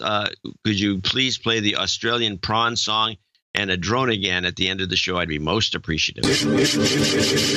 You've been de-douched. Put another prawn on the barbie, 'cause no one in Australia calls them shrimp, and no one here drinks that Foster's lager. Everybody knows it tastes like shit. The drone again, naturally. You've got karma. Can I just say something? Everyone, it's become a thing where people are saying, I want this song at the end of the show. I can't do that every time. And it's also, it's kind of outside of the scope because I have stuff lined up. And it just becomes too long. One of the things that when Adam does his preparation, he prepares the end of the show because he gets all these clips in. He doesn't want to have to deal with it during the show. Thank you. I can't. I can't. That's it in a nutshell. Yeah. Sometimes he does. Oh yeah, but a drone again. Usually, if it's something extremely long and we don't have a lot of good stuff. Yes, of course. We have good stuff today. That's why. Taylor Martin, $210.96 in Deutschland. In Deutschland. I'm Hello, in Deutschland Deutschland for Christmas. So I keep a mess on the screen, but fröhliche Weihnachten. Weihnachten. I've donated before, but I've never received an official de-douching. Oh, well, we can do that. You've been de-douched. I've listened since show 970, and I wanted to give this amount to the show for value. I want to give this amount to the show, the value the show has given me over the past year and a half for the value. The show has been greatly recently, and you guys have deconstructed the M5M BS well. The world is a crazy place, and it drove me insane. But after I found this is the common theme that I hope people appreciate what he's just about to say. The world is a crazy place, and it drove me insane. But after I found you guys, my mental health is 10,000 times better. Wow. All we're doing is explaining stories in a little more detail than the media wants to explain them, because they want to manipulate you and make you buy their products to advertise on their show. It's good to know that not everyone in the world is crazy like the mainstream media is. I would like a respect jingle, but this is a classic example of there's no real reason for this fractal, or not fractal. Besides the fact that it's a dynamite jingle. That's what it is. Dynamite jingle. But it's just interesting. It's always on this. Everything's in the same random number theory in play. I got ants. The intro to I got ants and some Christmas goat. Goat karma for all. Yes. We're doing the intro, John. That's why. Hit it now. I got ants. I got ants. RESPICT. You've got karma. On point today. Sir Timothy of the No Fixed Title will be another associate executive producer from Plymouth, Michigan. Probably in Local 1, I think. For Adam to read. Adam, read. Oh, then I can't do the jingles. Yuletide greetings to Adam, John, and all No Agenda producers. No greetings whatsoever to those who have never donated. I am donating at Christmas to support the glittering, multifaceted gem that is No Agenda. Here's why I've gotten so much value recently. 1. Coverage of events of events and media outside the U.S. I like news from other countries besides my own. 2. Legislative analysis both inside and outside the U.S. And 3, blistering mockery of authoritarians both on the right and the left. Please continue travels abroad in 2019. I'd like John to spend some time in Russia. We've been trying to get that motherfucker to Russia for a long time. And Adam in the UK. Merry Christmas. Please play Kevin Anders' parody of Night Moves with his fake news song, plus Michelle Obama scaring little kids in a disturbing psycho monster voice. Yes. You remember the Michelle one? Yeah. Yeah, I've got that one. And what was the other one he wanted? I don't know this one. Yeah, I do. Night moves. Fake news. Let me see. Fake news. Okay. It's been a while since we've used that one. And that's Sir Timothy of the No Fixed Title in Plymouth. And here we go. Go. Yes, here's a little one. You come on up. You cursed brat! Look what you've done! I'm melting! Writing up some fake news, trying to get cheap clicks and top page views. Writing up some fake news. Oh, it's propaganda time. You've got karma. Let me see. When was that jingle created? Let me see. That is from 2016. Dwight Schick in Burlington, Ontario, $201.20. It has taken me a few years of listening to the best podcast in the universe, and I have finally reached the rank of knighthood. I would like to thank my brother. I think he's on the list. I'd like to thank my brother, Sir Hank Scorpio, for hitting me in the mouth all those years ago. After Sunday's episode and hearing the children reading their scripts about how they're terrified about climate change, I could not stop laughing and needed to donate. I think our point was that it's horrible and child abuse, but I'm glad you got a kick out of it. Apparently some people took it as raw comedy. There you go. Who knew? Now, for my official title, I couldn't think of anything fancy, just Dwight the Knight. I like that, actually. It's nice. Sir Dwight the Knight. It's fantastic. Dwight the Knight. And I would like to request at the round table, tea, Earl Grey, hot. You know what that reference is? Is that a James Bond reference? No, Picard. Oh, I'm not a star. 32. Yeah. Tea, Earl Grey, hot. Shouldn't you say computer? Tea, Earl Grey, hot. I think it was the replicator, not the computer that he talked to. I can almost smell and taste. I shouldn't know these things. Yeah. No, I should know them. Everyone should. I can almost smell and taste the feast. I will be looking forward to my knighting ceremony later on in the program. If I could get the No Agenda national anthem at the end of the show, it would be great. We can maybe do that in one of the. Why don't we do it now? We rarely the ever. The whole national anthem. It's 30 seconds. Okay. Sharpton was a minute. No complaints there. So, ladies and gentlemen, please Please rise for your Gitmo Nation national anthem. And you may sing along. In the morning, Gitmo Nation, we are all charged up to be human resources and service in all lands and all ships at sea. Stand at attention. From the east to west, down under to the lowlands and beyond. We are happy and distracted slaves. Hear our Gitmo Nation song. I cannot tell you how disappointed I am that you took a knee during that, John. I did not take a knee. That was someone. Fernando de los Reyes in Sierra Vista, Arizona. 200. Merry Christmas and Happy New Year's. Keep up the good work. Man, thank you very much for your courage. Okay. Sir Keith of the Fayetteville.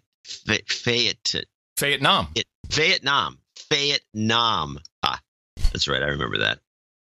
In Fayetteville, Arkansas. Consider this a Merry Christmas donation. Simply put, keep up the good work and best wishes for the new year. Thank you very much for your courage, Sir Keith of Fayetteville. And last but not least is our fabulous Dame Patricia of Biscayne Bay. And I have to run and get her note. Okay. Oh, so squirrel mail is not appropriate at this point, or it is? Do you print it? I don't know, man. Okay, well, it's warranted. But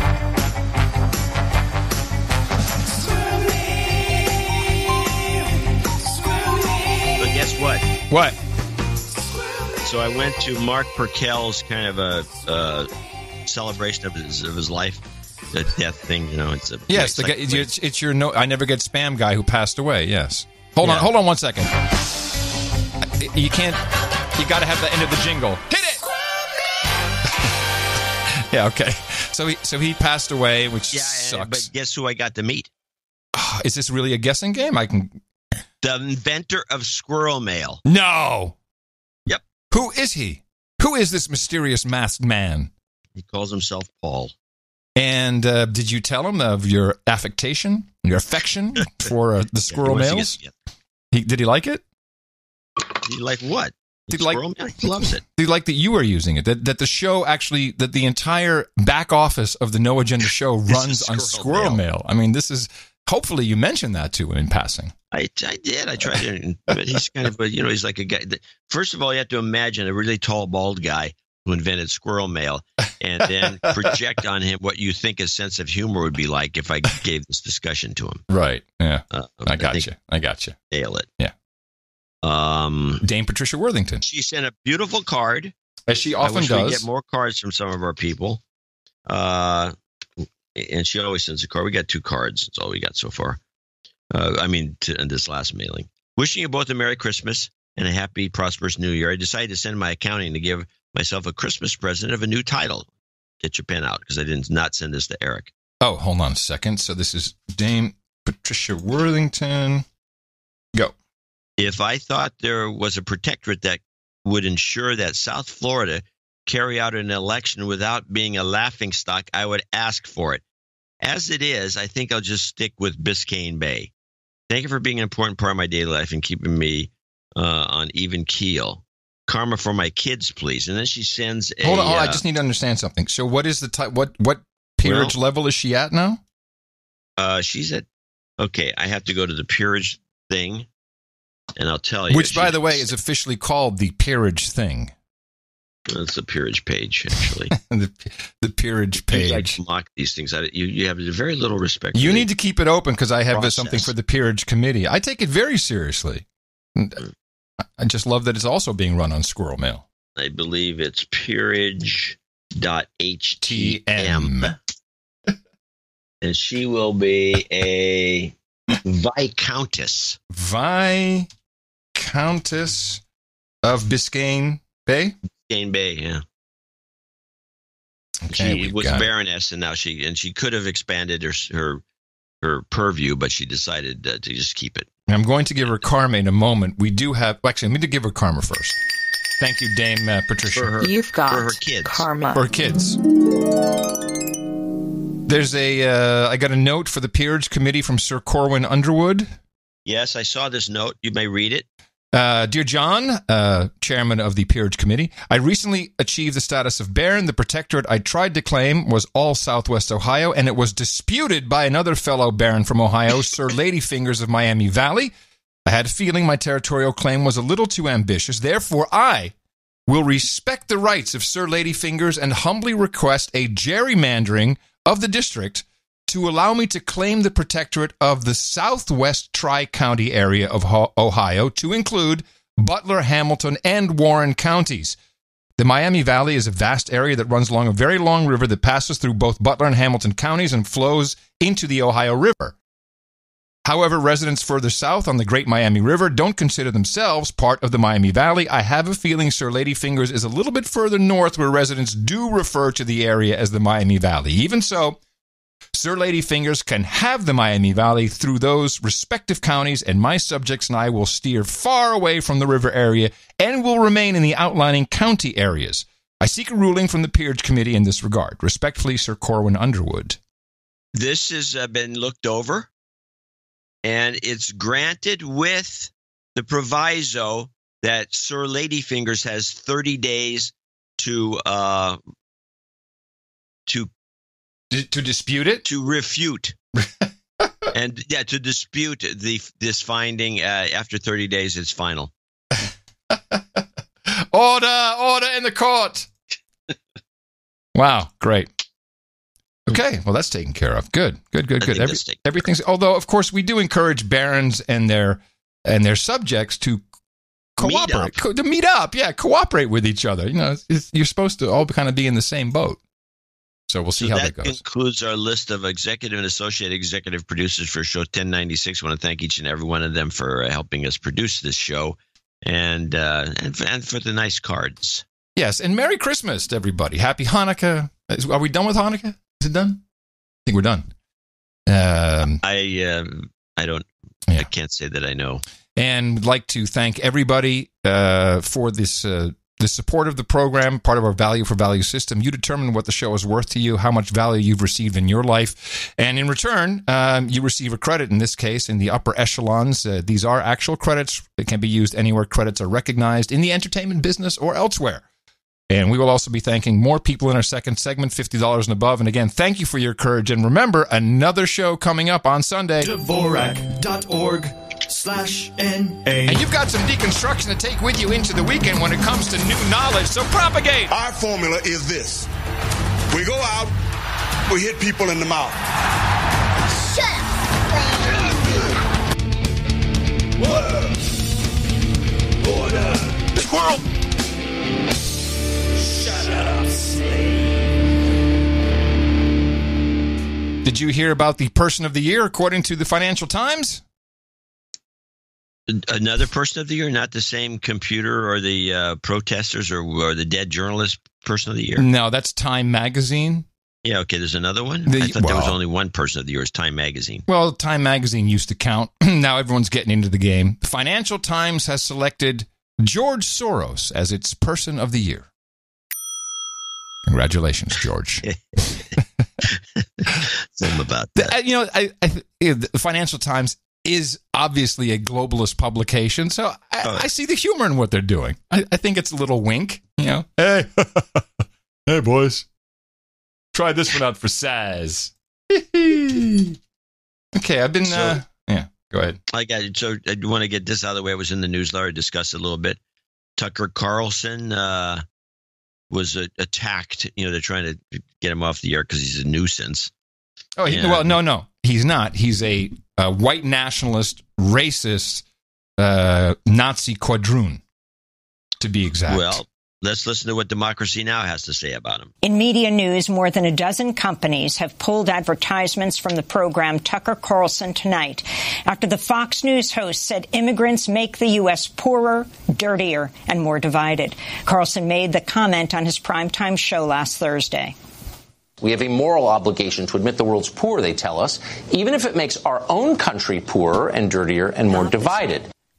Following an uproar over the comment, companies including Land Rover, IHOP, Pacific Life Insurance, Ancestry.com, and Just for Men have pulled ads from Carlson's show. Fox News has accused left-wing groups of censoring Carlson's program and noted the advertisers have only shifted their sponsorship to other Fox News programs. Censoring? Did he really accuse them of censoring? Is that what he accused them of? I don't know what this nonsense. Well, but But the point is that this is one of the things that our listeners should pay attention to. I wrote about in the newsletter, and of course I have the entire clip linked, so you can go listen to Carlson's spiel. It's out of context, pretty much, because he was talking to some dude in Tijuana, and they were specifically talking about the trash that was left behind from the caravan, or that has been created by the caravan, and that's dirty. That's where the dirty. But I saw Dershowitz on his show yesterday, and Dershowitz launched. I should have clipped it really.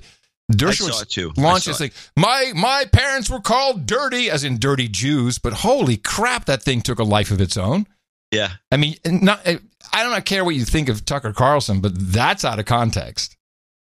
It's totally out of context. The whole thing was out of context. They were just looking to get him because he's a nuisance to the left. Nazi quadroon. I don't know. He's a nuisance. I find to it the very left. annoying. But this is a classic example of advertisers knuckling under. And by the way, the people that started doing this before anybody else was the right wingers. The right wingers, these mostly a bunch of religious people that form some groups, and they you can't put that on TV. Yes, you're right. Ruin the kids. That's right. For years we grew up with that. It was the ultimate. It wasn't political correctness. It was just correctness. Now this does play into The Purge, and I want to just discuss this briefly. As there was a lot of people emailed me this YouTube video. You saw it, I'm sure, of Dave Rubin and Jordan Peterson. I linked it in the newsletter. Okay, good. Who are leading the charge on the Patreon purge. And in this case, they are trying to get everyone to leave Patreon. A lot of people are leaving it. Well, let me just finish and then... There's some big names who have left Patreon, and here's what I found interesting is that Jordan Peterson apparently is working on his own initiative for a payment system for creators, and I would like to say, Jordan Peterson, that is the stupidest idea you've had. Stay far away from it. Do not do this. It will distract you from what you're doing. It will become a huge headache. It will be a massive failure. It'll be an embarrassment. An embarrassment. Thank you. It is not something you want to do. Ultimately, here's my recommendation. It's not frictionless, but you can get from, I think, Coinbase, you can get a Bitcoin Visa card. And so you hand out your Bitcoin wallet address. Yes, people have to find out how they get Bitcoin to pay you with it. And then they send you the Bitcoin, it shows up on your debit card, and then you can spend it right away. That's no good. Bitcoin is the only option left after people get deplatformed. Payment systems have been screwing over webcam girls, pot shops. We use PayPal and the banks. Yeah, but I know, John, we're not controversial, nor are we. No, if someone gets pissed off about us, then we'll have the same problem, bro. I don't know about that, bruh. Yeah, I think you do know about that. My point is, we're not like these guys. We're doing something different. But if we became a problem enough, then someone could easily look. WikiLeaks deplatformed by PayPal, MasterCard years ago. This is nothing new. But they're idiots if they think, oh, I've got some technology and it'll be fantastic. No. I thought. Well, there's two things you have to think about. One, Jordan Peterson makes a lot of money on Patreon. He has not been deplatformed. No, I didn't say he was. No, I know, but he's acting as though he's going to be any second when it's not going to happen. So there's nonsense. So he's like, him and Rubin are making a big scene and they're promoting their tour. I thought the whole thing was so commercial listening to him. And then to think that there's a thing called core competencies that is a kind of a mantra in the Silicon Valley. And it's one I subscribe to. There's certain things you can do and there's certain things you can't do. And you try to partner with people that cover your weaknesses and they cover your weakness, back and forth. That's what we do on this show. And Jordan Peterson is a superb speaker, professor, a guy can make money off books, a best-selling writer, and he has to leverage that. He's not an entrepreneur. No. Has he ever been an entrepreneur? Has Dave Rubin ever been an entrepreneur at the level that we're talking about here, the Patreon guys? No. No. So you're just going to fall into a hole, just what you said, fall into a hole. You're never going to dig your way out of it. It's a nightmare to do this unless it's your job. Yeah. And neither one of these guys, that's not their job. Rubin is an interviewer, and he likes to put together these shows. He's a producer. He's a broadcasting type guy.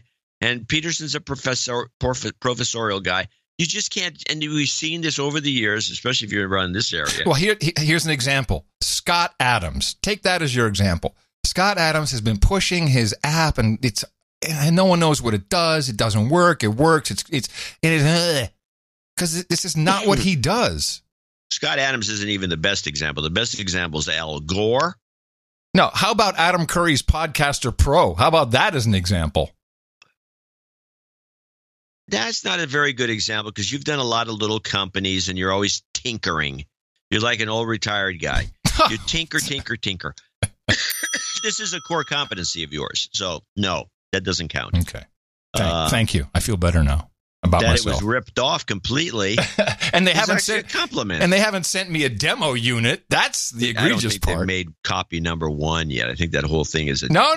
There's a guy they're demoing it on YouTube. There's about 20 videos showing how it works. Okay. Well, I don't think they're in massive production.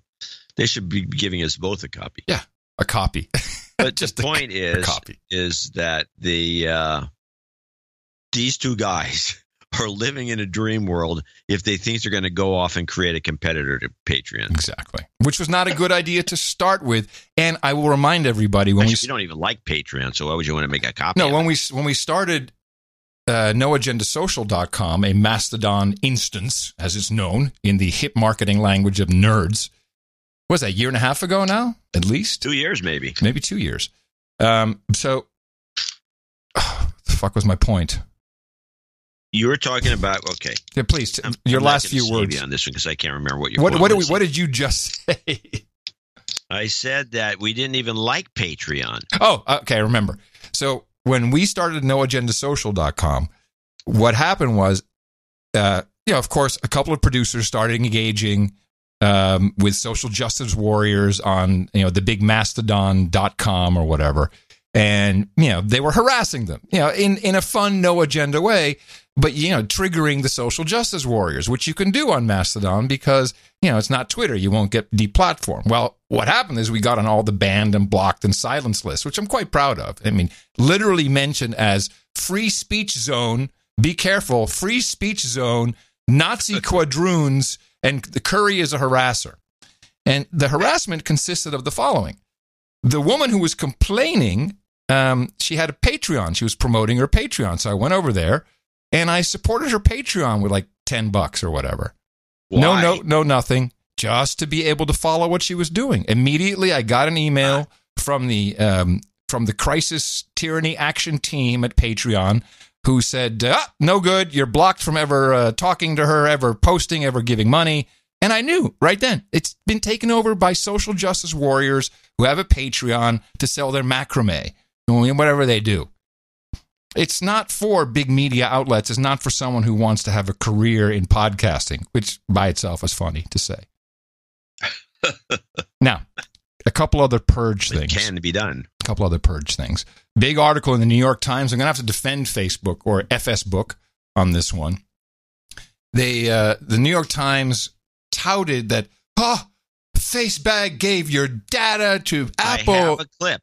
Oh, good, because thank you. Where is it? Facebag and data giveaway. Yeah. Companies like Microsoft, Spotify, Amazon, Netflix were given access to far more Facebook users' data than even Cambridge Analytica, the British PR firm that collected the data of 87 million Americans in a bid to sway the 2016 presidential election for Donald Trump. The data sharing appeared to violate terms of a 2011 consent agreement with the Federal Trade Commission on user privacy. Now, the way this has been presented by the New York Times, also by Carlson last night, is horrible. And everyone's like, holy shit, they violated my privacy. That took In general, what this is about is stuff you wanted and you liked. Because your phone asked you, hey, would you like me to add your Facebag friends to your contact or your address book? And you went, yes. That's where you consented to it. Hey, would you like to have this, be able to share this tweet through email or connect to Facebag? And you said yes. Hey, would you like to see what your friends are doing when they're searching on Bing? And you said yes. So it's really a misrepresentation. Well, it's also a misrepresentation of the way you just presented it. Okay. All right. These are EULA-like situations. For example, I wrote a whole column on this. That's why it just triggered me. Mm-hmm. Is that Google, for example, if you want to use their maps, which you may have to actually use to get from point A to point B in some strange area, you have to consent to giving Google everything. Yes. Access to the microphone, access to your camera. The list goes on for a month. It goes on and on and on. All your contacts, everything you've ever, your messaging. True. And you have no choice. If you say, no, I don't want to give you all this crap. You don't need any of it. And you don't need Excuse me. to give me a map. That's exactly what I said. I said you wanted it and you liked it. You didn't want it. You didn't want to use maps? You didn't want to use maps? No. I wanted to use the maps, but I didn't want to give them all these powers. Oh, no, I understand that. But the way you present is as though the person gladly volunteered. No, yes, they did. Nobody gladly volunteers for anything. This is a scam. Okay. Yeah, we're both right. Well, did you write a column about this? Where'd you write about this? It's on PC Magazine about, 6-7 months ago. By the way, I just wanted to mention, just briefly, deplatforming. You were actually deplatformed from PC Magazine for something you did. So it's not I like... never thought of it that way, but that's great. It's not like it's out of the realm, the thank you troll room. It's not like it's out of the realm of possibilities. Now, one last thing. This is insider info. One of our millennials is connected to a Google content reviewer, which apparently pays pretty well. You can sit at home, couple hours a day. They're talking $600-700 a week in just reviewing content that is uploaded and submitted to Google. What I never realized is that when you say, hey, Google, or what is it? Is it okay, Google? What is the trigger word these days? Okay, Google, I think. No, I think it's hey, Google now. Hey, Google now. That is also reviewed by content reviewers. And apparently, there's a lot of conversations that the content reviewers are privy to because these things, the mic opens up and it just stays open, sometimes 4 or 5 minutes, and they hear entire conversations between people. That's cool. Okay, Google. It's very... I know I feel you flocking to this job. So, yeah, actually, it sounds better than this gig. I can't wait. Well, eavesdropping is something that people enjoy. During the year, I have to tell this story. It's kind of disgusting. I discussed the story. Maybe I'll save it for later. No. The show needs it now. So during the era of analog cell phone conversations, you could get a scanner. Can you hear me? You could get a scanner. And actually, the one you get was a famous one, was a Radio Shack scanner. Yeah, I remember. And you just had to solder. One resistor or diode, I think it was, and then and of course the back would never fit on again of your scanner. It would No, it fit on fine. Oh, mine fell off. You soldered it on, put the thing back together, and then all of a sudden the display, everything changed, and now it was a cell phone scanner. Yeah, it was great. So apparently the circuit was already in there for scanning cell phones. So you could turn it on. This was, I think, at the time, so many years ago, I don't remember. I was at MTV. I remember having it in the car driving home, listening to people on their cell. You usually only hear one side of the conversation sometimes. No, I always had. I got both. Okay, but it was fantastic. So there's a couple of things I came away with. The main thing that the phone was being used for were guys calling their mistresses, girlfriends, before they got home from work. Hey, baby. Yeah. Can't wait to see you this apologizing weekend. that they can't be with them tonight because they have to go and stay with the old lady. And, but they're thinking of the them. Ball and chain. And so that was number one. Number two was dumb idiots, and this is before Google Maps, calling their secretary around noontime asking where the restaurant is because they can't find it. And the third one were drug deals. And there were tons of drug deals. Yeah. So I'm like, when I was a kid, we had a party line. So it's kind of like it built into my DNA to listen in on these things. I feel bad about it. I should work for one of the spy agencies. Anyway, I felt bad about it, but I did this anyway because I would record some of these conversations and we'd play them at parties. Were there drugs at these parties? No, not that I can remember. So the one that was the worst was this guy calling his bear dad, his gay dad, kind of this guy and his dad. And he's going on with it, talking to the guy, telling him how, he's got to get turned on. You got to get me all turned on because my girlfriend's coming over. And it was like such an EU moment. This guy was gay, and he was talking to some other gay guy who was getting him all worked up. So when his girlfriend came over, he'd be worked up, pre-worked up, so that she'd think that he was not gay because he was already aroused when she shows up. And I just thought this was the most disgusting, heinous thing I've ever heard. And I still think I have the tape. If I ever find it, which is, I think I still have the tape. And if I ever find it, I'll post it. Well, that's not I'm that sure disgusting. The statute of limitations is over for this. Did your head explode from this? It was like makes you want to throw up. It was very nauseating. Yeah, I think you had to kind of hear it to be that nauseated by Made it. it bad. It was hearing it was like plenty for a bunch of people, and everybody's jaw dropped, and it was dead silence. What? There's gay guys with girlfriends? And everybody said the same thing after the tape was over. It was the following line. Everybody said it. That poor girl. Everybody said that. Of course. Yeah. Find that tape. Ebola. I have figured something out. We've been looking at the Ebola scare. Yeah. Once again, now in the DRC, the Democratic Republic of Congo, where a lot of stuff has been going on. We're just waiting for troops to be sent in. This is usually what happens with Ebola. When it was in West Africa, we sent in troops, and it was not really all the thing that it turned out to be. They're trying to push the meme to get something going so people will be behind sending troops in. Although I'm not sure if it's going to be U.S. troops. Listen to this. We are entering the world of Ebola, where no faint heart dares tread. It is a world of pain and pity. With our camera carried by their medical team, the hell and is through this layers guy, of John latex. Dunn?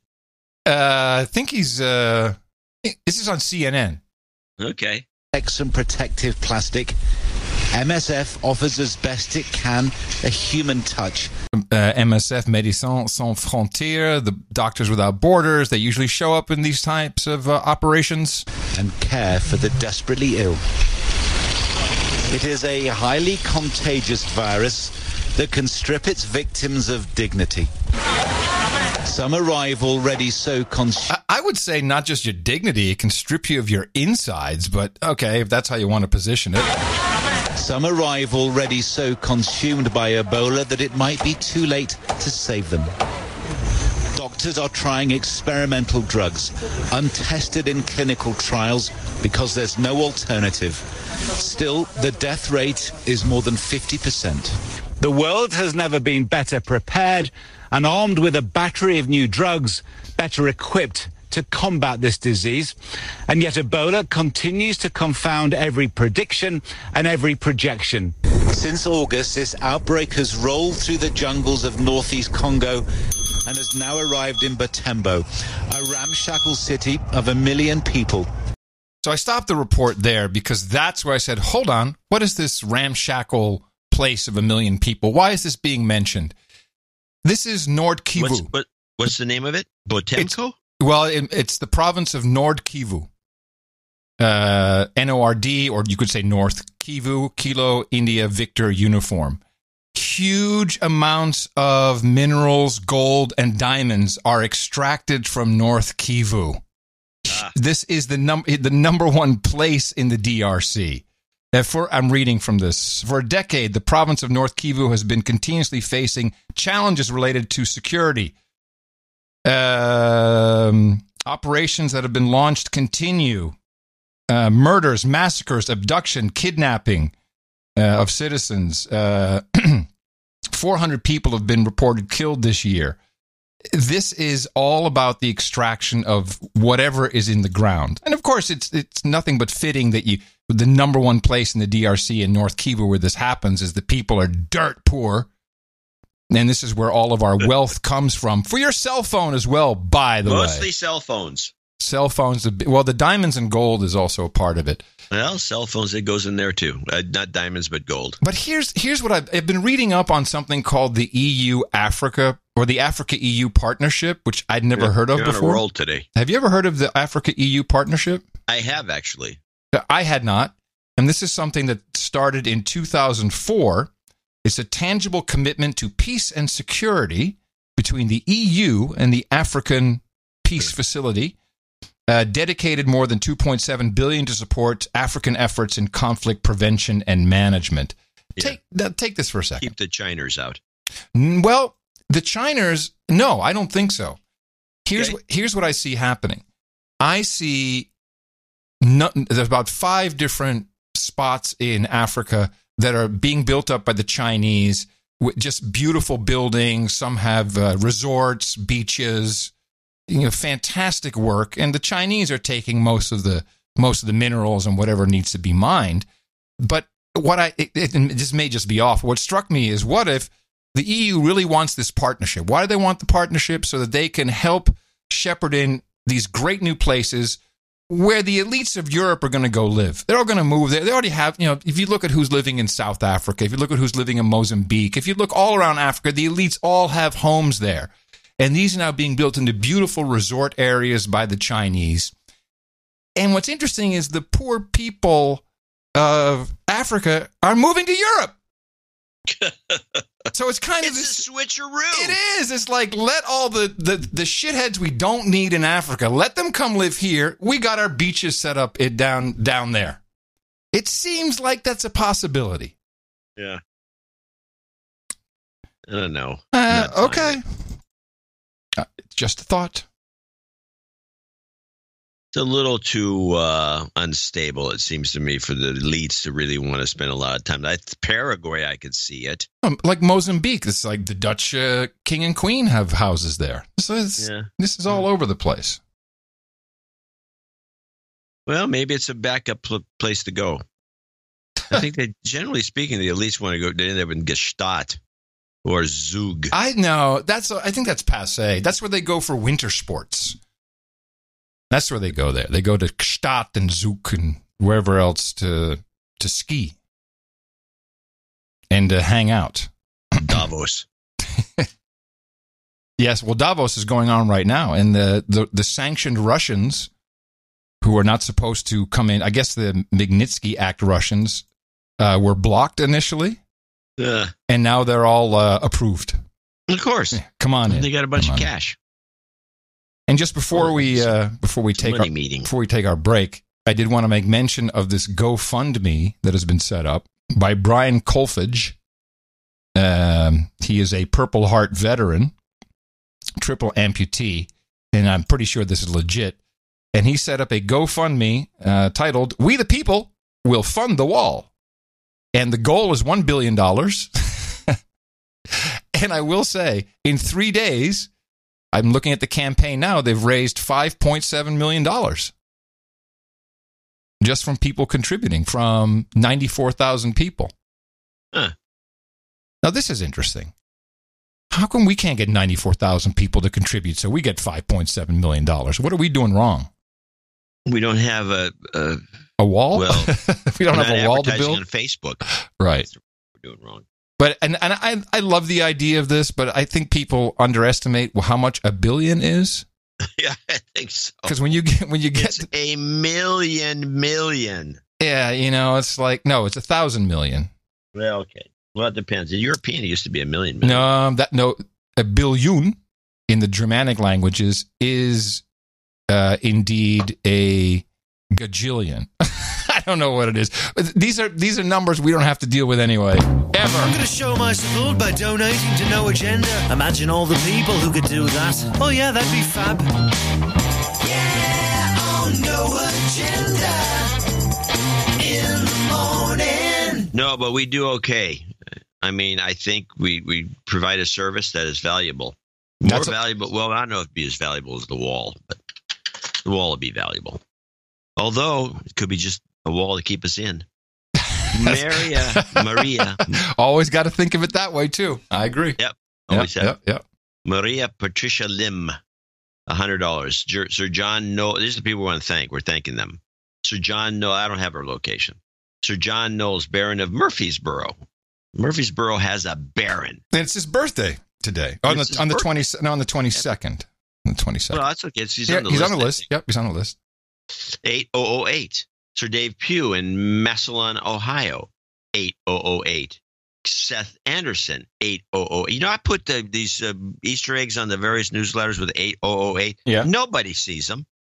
But then I put nothing, and I get a bunch of 8008s. It's like you want some boobs, you don't get it. Well, the thing is, Robin, when you're not looking for boobs, that's when they show up. Gary Blatt, 6660. Donald Napier, 6660. Nicholas Robinson, small boob, 6006 in Somerville, Massachusetts. Also, Alan Vivish in Trowbridge, UK, 6006. Needs some F cancer karma for his mom and his dad, so we'll make sure you take care of that. Yeah, for sure. Bob Wales, 58. This is interesting. He says, I'm 58 today. You're on the list. And after getting a phone call from Sir Chris Wilson down there in Australia. Chris Wilson, if you've never heard him, at the end of the show, he does a lot of great songs. We have one today as well. He is the Michael Bublé of Australia. There's a Sydney meetup brewing. Good. And Chris will be singing. Bring your guitar, Chris. Yes. Going to be request night. Thank you very much. Dean Roker, 5510, UK. Amanda West in Minneapolis, 5510. Sir Bob of the Dude's Name Band, High Point, North Carolina, 5510. Axel Paul, 55. Thanks for keeping my sanity. By the way, Sir Bob, the NC4RG, 73s. Yeah, 73s, Kilo 5, Alpha Charlie Charlie. Sir Chris Sundberg in Mercer Island, Washington. He also sent that was a check and a very nice card saying, Happy Christmas, Merry Christmas, Happy New Year.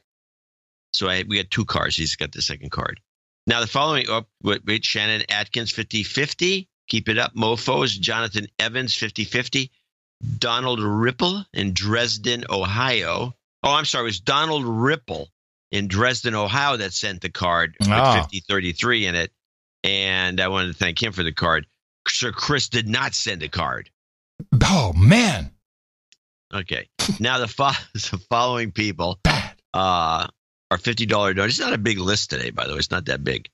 Gave $50 or more. I'm giving name and location if applicable. Scott Lavender, our buddy. I think it's Sir Scott Lavender. No, that's a different one. Oh, you're thinking Cal.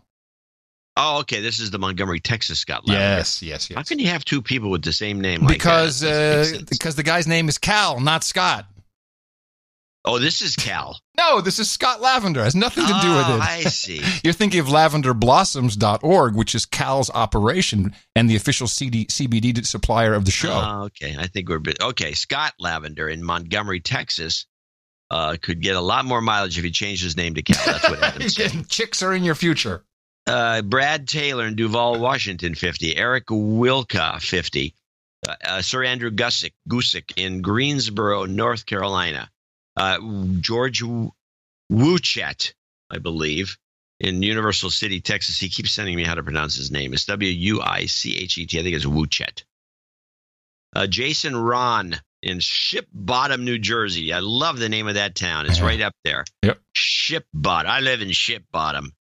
Alex Simkus. Dolet Zangusin in Bellevue, Washington. Joel DeRuin in Savannah, Georgia. Sir Davy of the Sooner State, obviously in Oklahoma. Trey Ehrenberger in Ames, Iowa. Sir Corbin Underwood. James Crane in Missouri City, Texas. Is there Missouri City in Texas? I'm sure. Why? And last but not least, Sir Jerry Ringenroth, who comes in constantly from Saugus, California, it's a scene of a terrible story, that murder or somebody in Saugus. Anyway, a way to end on an thank all these upbeat note. folks for helping us on 1096. Yes, if it was for them, we wouldn't be doing the show. And we also thank everyone who came in under $50, just as important, although we don't mention anything above $50 for brevity, but also for anonymity. And we really appreciate everyone who's on our subscriptions. Remember, we do have another show coming up on Sunday. I do have a make good here from Sir Veiled of Nebraska Nuts. I donated $100 back on the 1st of December, show 1091, and requested some house selling karma. While you and John did talk about how I was surveilled of Nebraska Nuts formerly on the show, I moved to Elgin, Illinois. My karma was missed. The house selling process has been a little slow, and I could use a much-needed karma shot in the arm. Can you help a knight or a baronet out? Brian Hertziger, surveilled of Nebraska Nuts. Now, I just wanted to explain again that this is, our producers came up with this. We have never, all we know is that when people ask for karma for jobs is where I think it started. It seems to work, and maybe it's some network effect with a lot of people listening to it. I don't know, but I do want you to report back, surveilled of Nebraska Nuts, and let us know if the house selling karma works. You've got karma. And then an emergency karma health request from Paul Couture. We all know Paul. He has done a lot for the show. He calls him. Are you writing a book? Are you reading a book? The pages are very loud. I'm just proving that I'm here. Go on. I was actually looking for the Paul Couture note. I have it. He bills himself as the lazy art generator guy. Well, noagendaartgenerator.com is still running. We're very appreciative of it. He says the better half of the art generator family has been in the ICU since Monday. And regardless of superstition, I firmly believe that positive thoughts can make a difference, and any and all of those would be greatly appreciated because I have no clue how I could get by without her. So, of course, we have a karma for her. You've got karma. All right, I think that's it on the make goods. Anything else? No, it looks like about it. All right, F cancer then.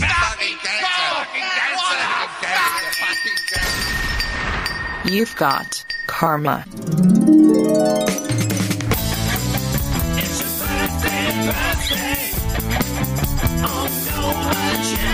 And today, the 20th of December, 2018, we have a list of birthdays. Not too long. We have 3 on the list. Congratulations to Rob Wales, turning 58 today. Sir John Knowles will be 46 on December 22nd. And Amanda West says happy birthday to her friend Adam Barrett. He will be celebrating on December 22nd as well. Happy birthday from everybody here at the best podcast in the universe. And we've got to, let's do the titles now. Why don't we do that? I like doing it this way. Douchebags. Producer and slaves. Is we all thank your brothers and sisters who gave, and some of us nights, some of them days, for the titles are a-changing. 2 title changes. We discussed her in great length. Dame Patricia Worthington becomes Viscountess. Today, the Viscountess of Biscayne Bay, and Sir Francis of SRQ becomes Earl of Southwest Florida. And congratulations, and thank you both for supporting the show. Time for our knights. If you can grab your blade between your pages. I have it here. I don't see it. Between my pages. Ah, got it. Okay. Up on the podium, please. Jack Connors, Dwight Chick, and Jeffrey Marcy.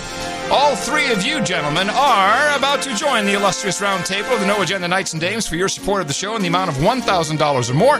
And I am therefore very proud, as always, to pronounce the KV, Sir Jack Connors of Broadwater County, Sir Dwight the Knight, and Sir Jeffrey B. Marson. For you, guys, I've got Hookers and Blow, Red Boys and Chardonnay, tea, Earl Grey, hot, cookies and vodka, warm beer and cold women, brisket and barrel-aged copper ale, redheads and ryes, beer and blunts, cowgirls and coffin varnish, geishas and sake, ginger ale and gerbils, bong hits and bourbon, and mutton and mead.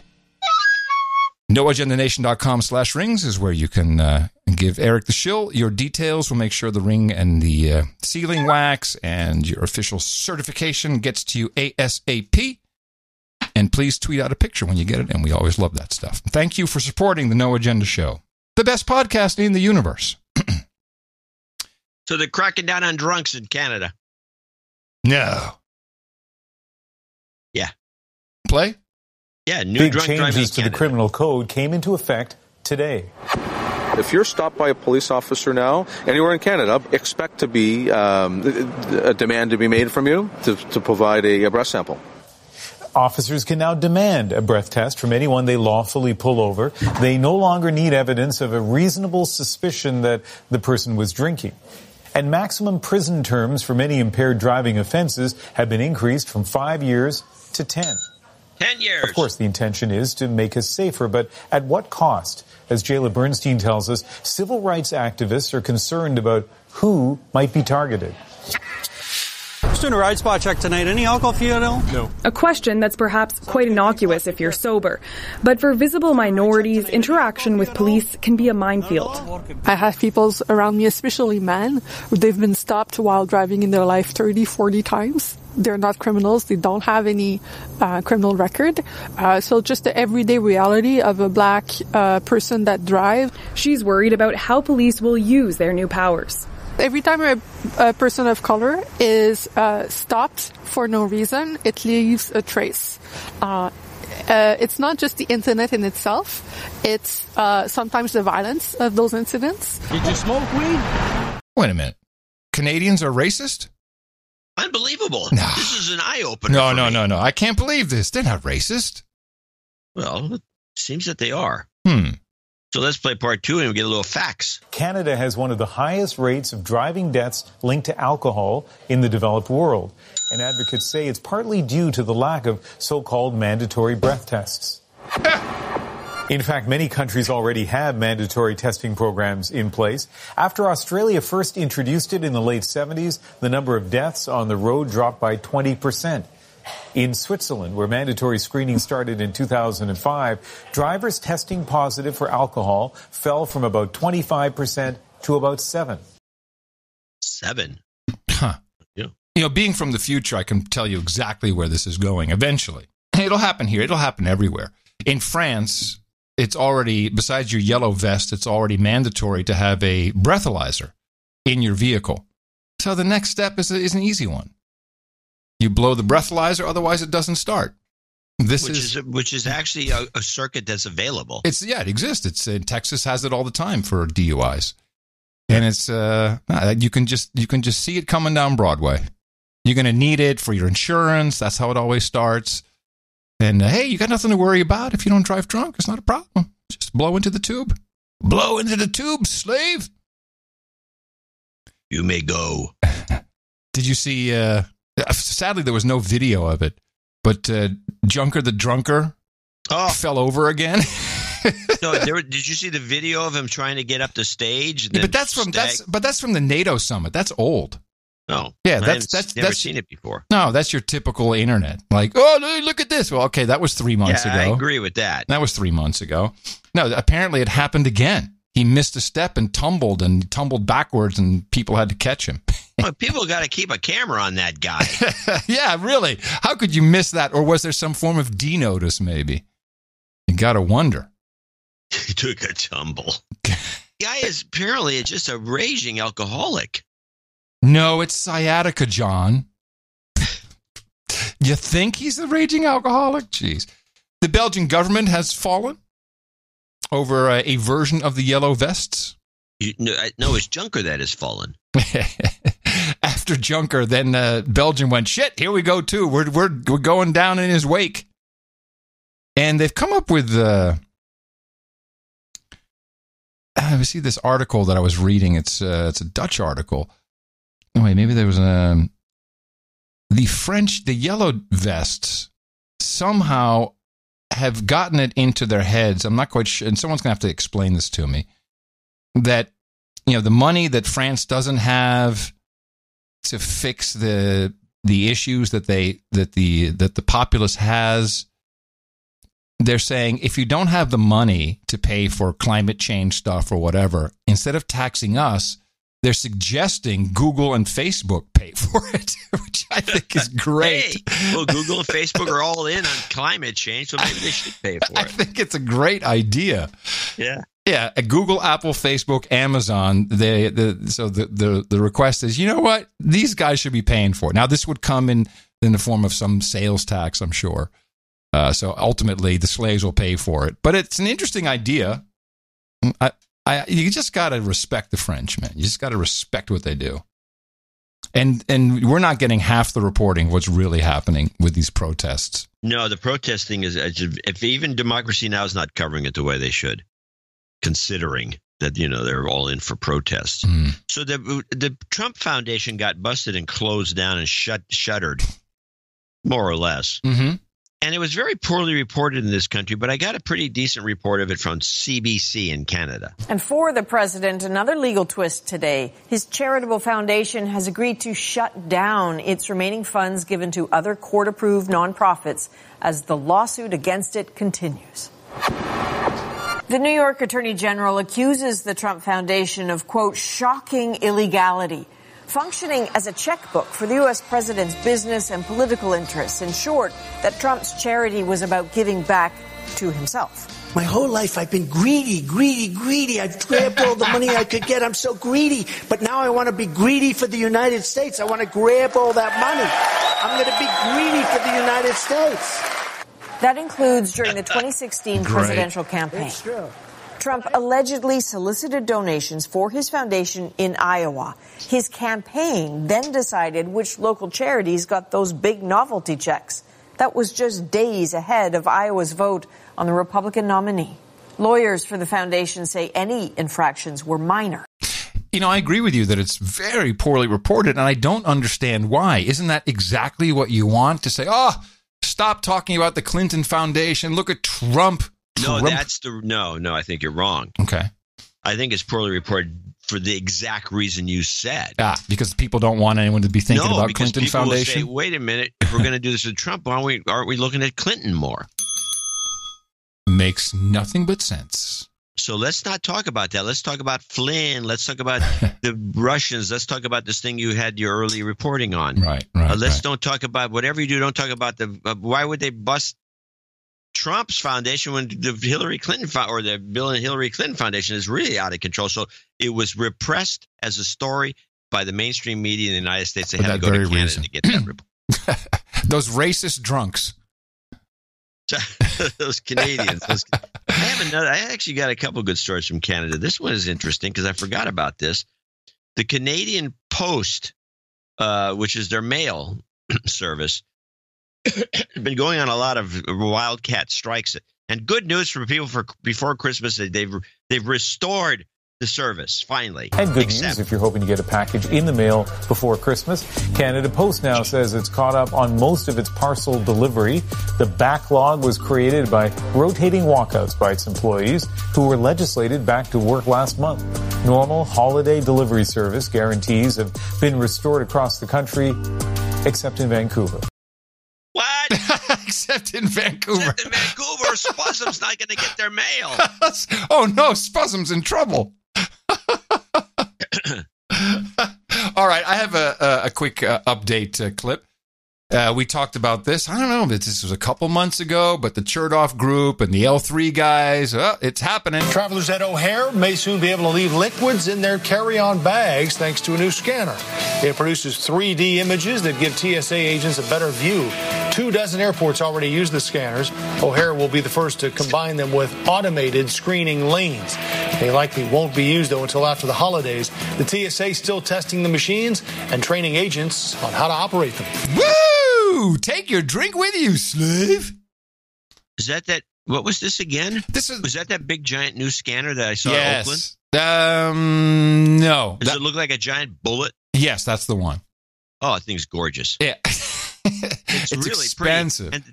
And it has to cost a mint. And now you can take your drinks in your carry-on thanks to the scanner. See how good that is? See how good technology is for us? Oh, yeah. They allow us to take our bottled water with us. Speaking of technology, I have to play this tech news report from Bloomberg. And I need to play this so that you understand why the world is in the predicament that we're at. When reporting about things that have gone horribly wrong with technology, turn into glitches, and people just don't give a crap about trying to figure out what actually happened, or again, the no longer valid occupation of being a journalist. So here's one of those people, Sarah McBride. I think we know her. Do we know Sarah McBride? Possibly. Wasn't she on in the Silicon Valley tech person? It rings a bell. Rings a bell to me too. I probably know her. So she's on Bloomberg, which is a serious business operation, and she is going to report on the Boring Company's tunnel in Los Angeles. Now, there's a lot of things I'd like to know about this. First of all, why is it so special that only Elon apparently can bore these tunnels? What is the point? I mean, there's a lot of things I'd like to know. Yes. I was going to say I have a report from CBS on this tunnel. Oh, well, let's do your CBS report, and then we'll do the Bloomberg. Listen carefully, because this is Gale. What's it titled, bruh? The Boring Company. Unfortunately, use the. Okay, gotcha. I found it. Tesla and SpaceX CEO Elon Musk has declared war on what he calls soul-destroying traffic. He has unveiled a prototype of his solution, a tunnel beneath Los Angeles that he claims will revolutionize commuting. CBS This Morning's Gayle King took one of the first test rides. You can go ahead, I think. How fast is this? This is still slow. We're only doing 28, 30 miles an hour. Oh, my God. We'll speed up after we get around the corner. This isn't just any tunnel. We can get 100, no problem, but we'll take it easy for you. It's Elon Musk tunnel. And to understand why we're speeding through it, you need to go back a couple of years when he decided he had had enough of Los Angeles traffic gridlock. Either we try something new or we will be stuck in traffic hell for the rest of our lives. This is the underground network he envisions. Electric cars using street-level elevators to drop down into a series of tunnels. Autonomous technology in the cars ensure that they don't run into each other, despite going speeds over 125 miles an hour. Tunnels are, in my view, the only solution to urban congestion because we have a 2D road network and we have buildings in 3D. Well, I have to say that's actually answered some of my questions, a couple of them. I like that she said it's Elon Musk's tunnel. No one wants to be in that tunnel. Well, she's going, oh, I'm scared to death. And she's doing 20 miles an hour.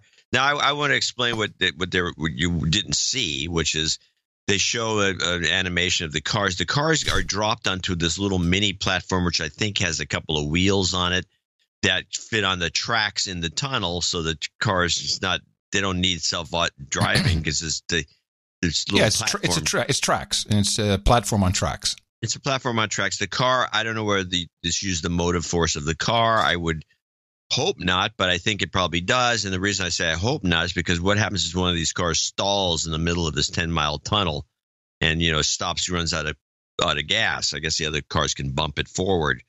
I also don't know what happens if a car explodes and catches on fire in the middle of this tunnel. I'm sure he's thought of everything. But it looks to be only applicable to electric cars because I don't think you want a tunnel filled with carbon monoxide, which is one of the byproducts of a motor, gas engine, internal combustion engine. Well, let's listen to. So that was kind of a puff piece. You bring in Gayle. She's puff piece person. Yep, she's Mr. Puff and piece. she did a little puff piece with him. Well, I think Sarah McBride was better. Sarah McBride, is that her name? Yeah. Well, the event was super fun. Lots of razzle dazzle. This is Bloomberg Business News reporting. Lots of razzle dazzle. Well, the event was super fun. Lots of razzle dazzle, all kinds of celebrities and people just wanting to take a ride in the car. Elon was there. His girlfriend, Grimes, was there. His mom was there. And it was super fun to get a ride in the cars. So talk to us about what that was like. So The trip I went on was a little bit space agey. You got in a modified Tesla, and it's been modified so that the wheels can fit along grooves at the side of the tunnel, and you descend in this Batman-like elevator, and you come out into a small tunnel with a lot of flashing lights, and then the car kind of takes off. And it has to be a self-driving car, though Elon Musk says in future it won't have to be a Tesla. All the demonstrations yesterday were on Teslas.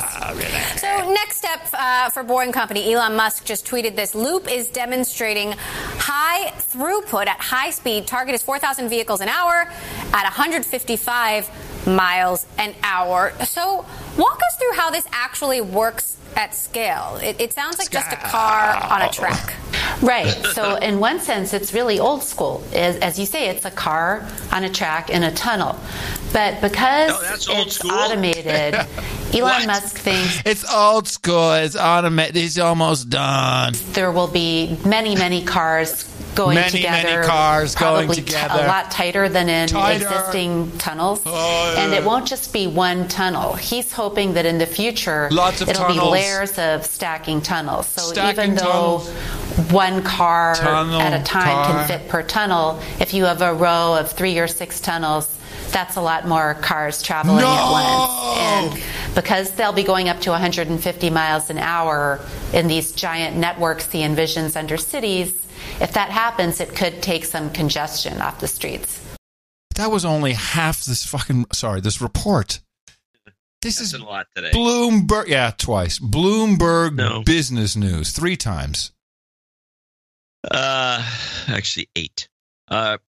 Okay, that was the worst report ever. Good find. Told us nothing. She got the details wrong. If you heard the one from CBS, Elon himself said 125 miles an hour. So where's she getting 150, 155, which is pushing the limit of efficient, especially it's not going to be very efficient at those speeds. So I don't care if it's electric or not.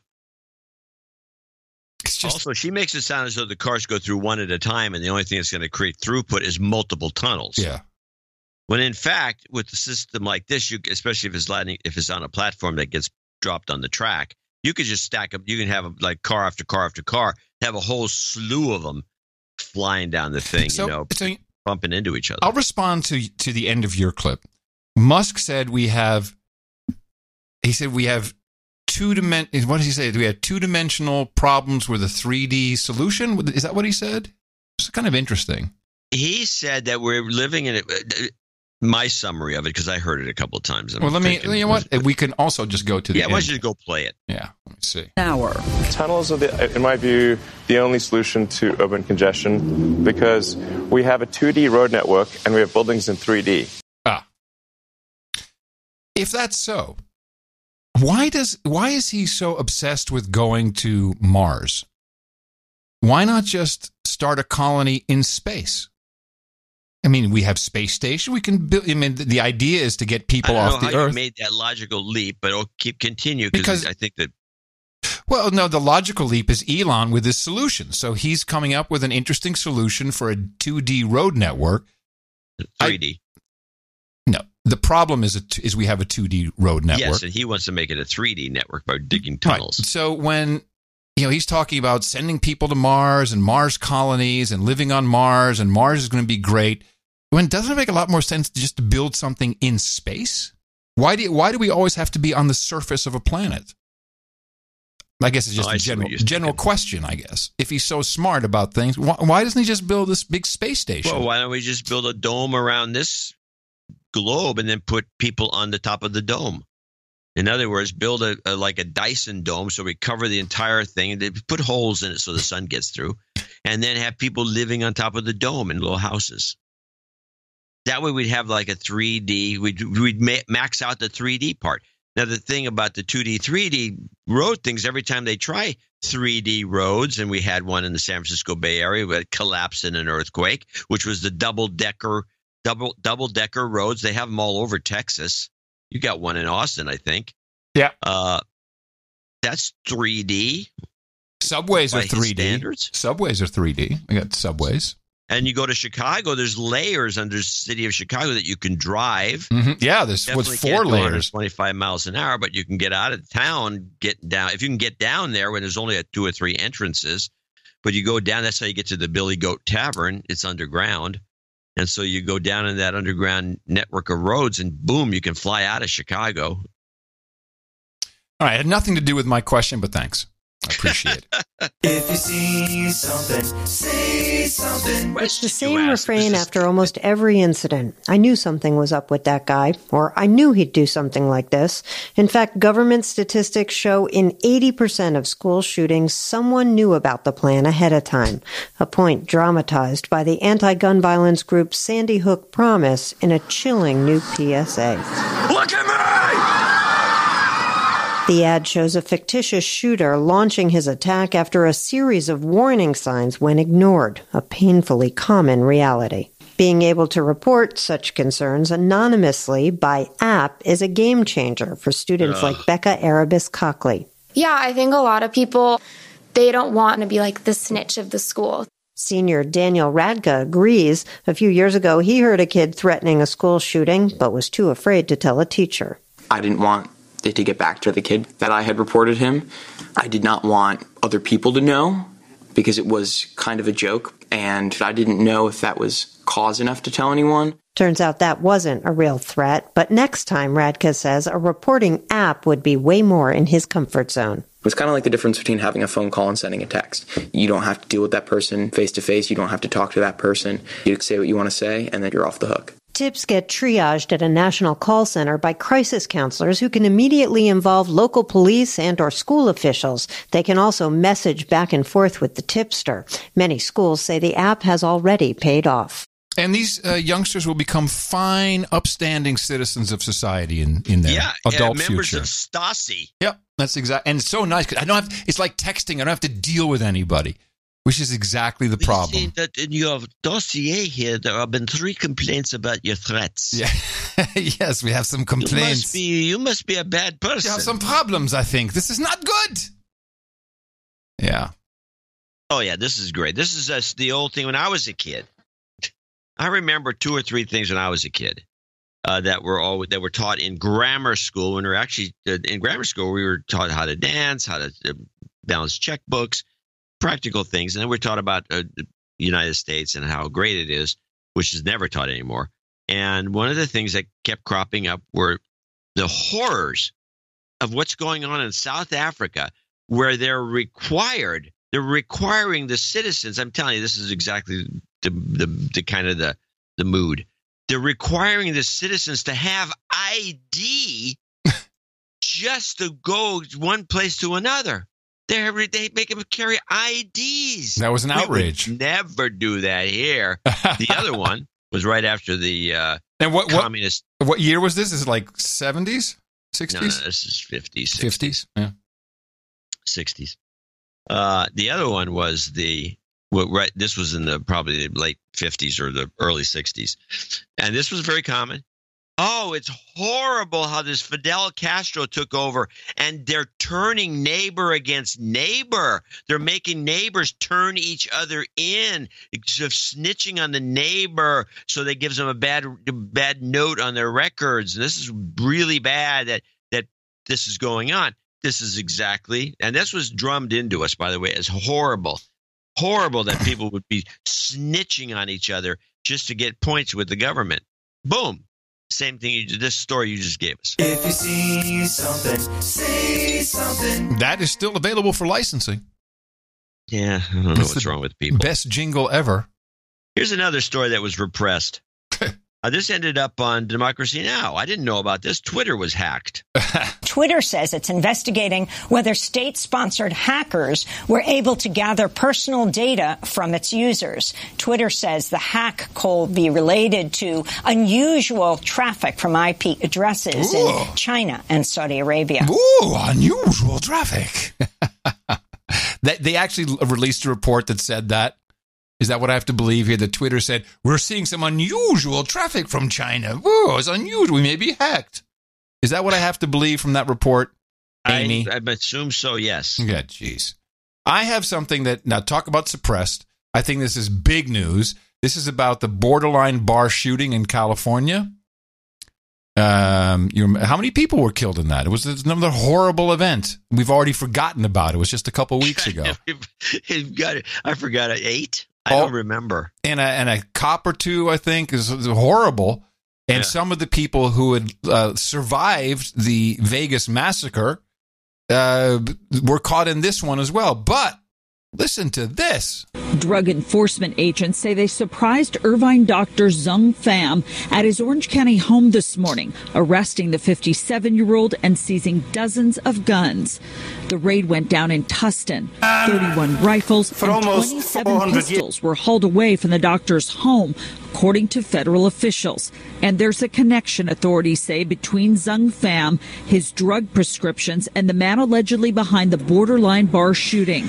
It also extends, according to officials, to the suspect in a Costa Mesa fire captain's death. Mike Kreza's alleged killer was under the influence of drugs at the time, prosecutors claim, and he told investigators that he was on medications prescribed by this doctor. And in his car at the time of the collision, they found pill bottles that had this doctor's name on them. Zung Pham was in federal court late today. According to the federal affidavit, 5 victims have overdosed and died, who were also receiving and filling prescriptions from Pham from 2014 to 2017. Quote, from September 13th, 2018 to October 2nd, 2018, over 100 different patients texted Pham to refill their prescriptions, oftentimes dictating to Pham what they wanted. Agents say they have this text message about the borderline mass shooting that was sent by Dr. Pham. Quote, one of my patient just told me, it reads, that the Thousand Oaks shooter, Ian David Long, had my prescription bottles that belonged to someone else. I never saw Mr. Long before, so I don't know the implication of this information. So here's what's interesting. One, I didn't hear about this anywhere. No one's talking about this. Where'd you get this? This is... I'm sorry. I can find it for you. I don't know exactly where I got it. A producer sent it to me and a link, and I recorded it, but I can find it. You need to know, but okay, go on. So a couple of things. One, what the hell were the drugs? Why will you not tell us, reporter? This was very annoying to me. I would say that was the number one annoyance, a lack of reporting on the specificness of the prescription of what the drug was. And it sounds to me like it was a drug that may have been responsible for someone doing some crazy stuff.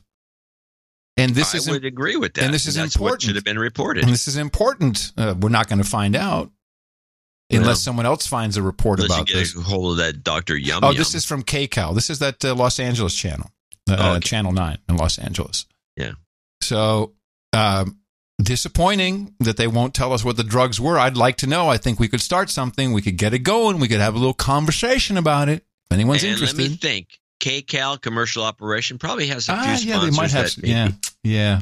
Get some drug money. You get paid to run commercials about drugs. Maybe, if you guys are going to keep slamming us as an industry, we think we're going to pull our advertising. Exactly.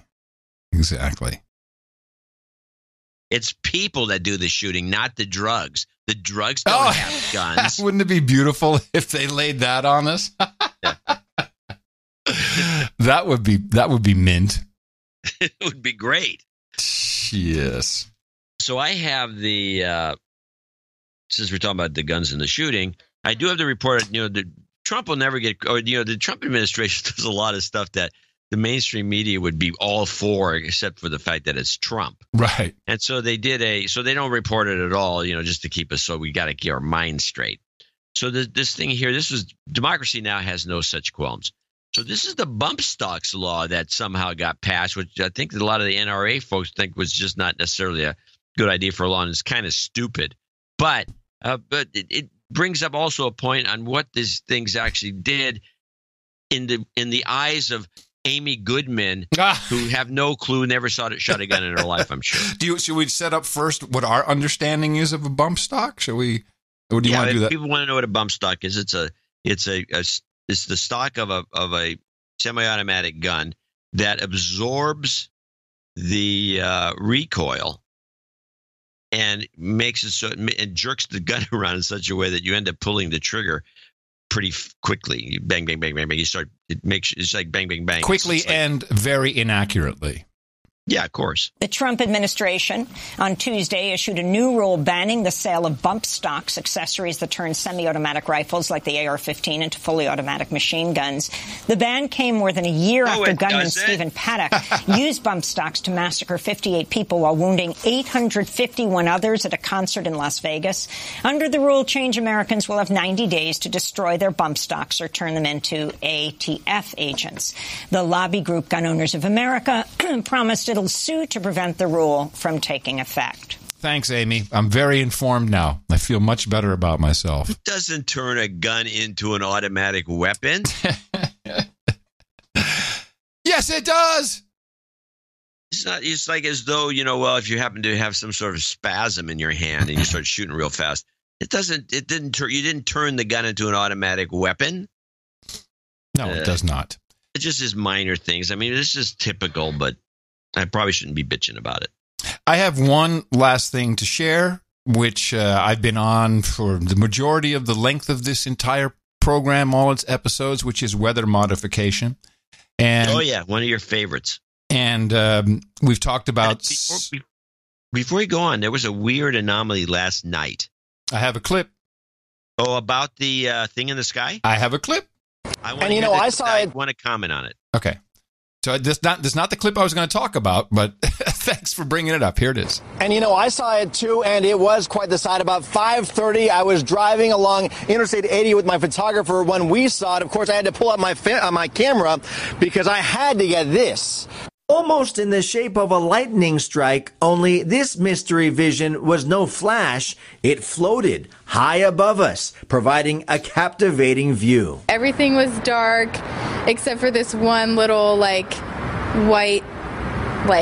reflective thing. Epi Haas saw the unusual shape in the sky while driving in Yuba County. And I was like, whoa, this is probably something rare that we're not going to see again. Londish Moroza took photos of the light while driving in Auburn, calling it a sign from heaven. It's very perfect. I'm happy when I see this. Willie Wood watched it from West Sacramento. It definitely appeared really close. It did not look like, the distance of a shooting star when you see a shooting star in the sky. I mean, it looks pretty close. The National Weather Service Bay Area is calling this a noctilucent cloud, a cloud that can be formed from a meteor or space debris entering the upper atmosphere. There were some planned space events near the time of the formation. It appeared after NASA posted this picture on Twitter showing a crew of astronauts undocking from the space station. A planned Vandenberg Air Force Base rocket launch around that time was scrubbed and never took off. Sure. All right. You live out there in California. We saw it, and we have a bunch of pictures. I'll put one of them in the newsletter if I remember. Good. For you. Jay got a couple of good shots of it. So I go out. I'm going down to grab something from the car, and there's this thing in the sky. It was an upper atmosphere. It was just as the sun was setting, and it was so high in the sky, it was light. The sun was still lighting it up. That's the reason it was so luminescent. Because once the sun completely went away, that it was gone too. Right. And it looked to me, because I've seen these before. I've seen Vandenberg launches. I've watched the thing go off into the sky, and blow up. Let me finish. So I've seen a launch where I've seen this stage separation and right over the head, and it's very attractive to watch. And this I didn't get to see anything that formed this. But I looked up, and it looked like a rocket that had exploded to me. That's what it looked like to me, too. And especially since Vandenberg says, oh, no, we scrapped our launch. Vandenberg's been trying to launch a secret spy satellite or something. Nobody will say what it national is. But reconnaissance. It's going to be on a Delta rocket. Yeah. And it looks as if it was and there was some rumor about a rocket aborted first, before they came out with their official statement. There's some aborted mission. But the way they put it made it sound like it was blowed up, and like it went into the sky. And then at some point they said, "Fuck this thing." And I'm sorry. There it goes. But they said, "Screw this thing." And because when you look at the explosion, there's a spot where you see where the explosion would have taken place, and it would have flown in different directions, including that loop-de-loop thing at the top. and they just deny it, and they come up with all kinds of. Then all of a sudden we hear, "Oh, it's a Soyuz coming back," and Sure. It was a meteor, swamp gas, bull crap. Yeah, North Korea. This is some missile that blew up. That's what it looked like to me too. Very high up though. Must have been really very high up. That's why it was reflected, because it was high up, high enough up. It was in probably even out of the atmosphere. It was an optical illusion that was looking close, because it was a big explosion, and in fact it was probably monstrous, but it was so high up it was being hit by the sun, the same way the moon is hit by the sun. It's bright light, bright object in the sky. But it's bullcrap. Something happened and it wasn't good. Now back to my original topic of weather modification, which I've been talking about for a long time. In 1978, Secretary of Defense Cohen, at the time, testified in front of Congress, the Senate, and said, listen, weather modification is real. Our other countries are using it. Our adversaries are using it. We need to be in this game, and we need to be fighting with weather modification. And he also mentioned earthquakes, and specifically that some countries have technology to create earthquakes. And this is from the South China Morning Post, which is the only. I mean, it's reliable as far as you can say it's reliable from China. I mean, that's. Well, it's not. It's actually, I think, produced out of Malaysia, so I think it's pretty reliable. Headline: China and Russia band together on controversial heating experiments to modify the atmosphere. A total of 5 experiments were carried out in June. One on June 7 caused physical disturbance over an area as large as 126,000 square kilometers, or about half the size of Britain. The modified zone, looming more than 500 kilometers high over Vasilursk, a small Russian town in Eastern Europe, experienced an electric spike with 10 times more negatively charged subatomic particles than surrounding regions. I don't think I have to go on to explain what's going on here. Oh, I do. Another experiment on June 12th, the temperature of thin ionized gas in high altitude increased more than 100 degrees Celsius, that's 212 degrees Fahrenheit, because of the particle flux. And they're modifying the weather. And they actually talk about HAARP, that's our version of it. Of course, that's just conspiracy theory, just a stupid crackpot if you say that. I think we need to be very aware of what they're doing. And how can it be okay for global warming and climate change if you're heating up high altitude atmosphere to 212 degrees Fahrenheit? Well, yeah, this is part of a more of a long-term elite scheme of some sort to fry us.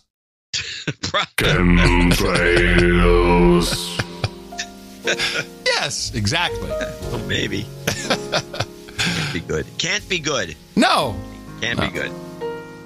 You just got to wonder, with the crazy weather that's blamed on climate change, where's it coming from? Well, it definitely pushes the climate change agenda. It does. And what does that do? That is the end of Western civilization, as we know it. And that is the end of... Destroy society as we know it. On that happy note, that is the end of this episode of the No Agenda Show. It's your No Agenda Show, and we love that you support us in many ways. Thanks to everyone who sent in clips, ideas, background, questions, information, intelligence, knowledge, art, and cash. Blankets, water. And I'm coming to you from downtown Austin, Texas, capital of the Drone Star State, FEMA region number 6 in the governmental maps, in the 5x9 Cludio in the common law condo while it lasts. In the morning, everybody, I'm Adam Curry. And from northern Silicon Valley, where I'm now looking forward to going downstairs and having some more of my delicious homemade sauerkraut. I'm John C. Dvorak. We return on Sunday. Remember us at dvorak.org/NA, and please stick around for our after-show songs with the Michael Bublé from Down Under. Adios, mofos!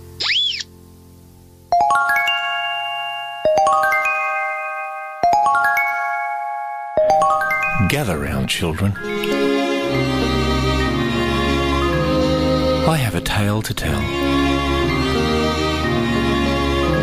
of a cute little green frog who wasn't the least bit gay.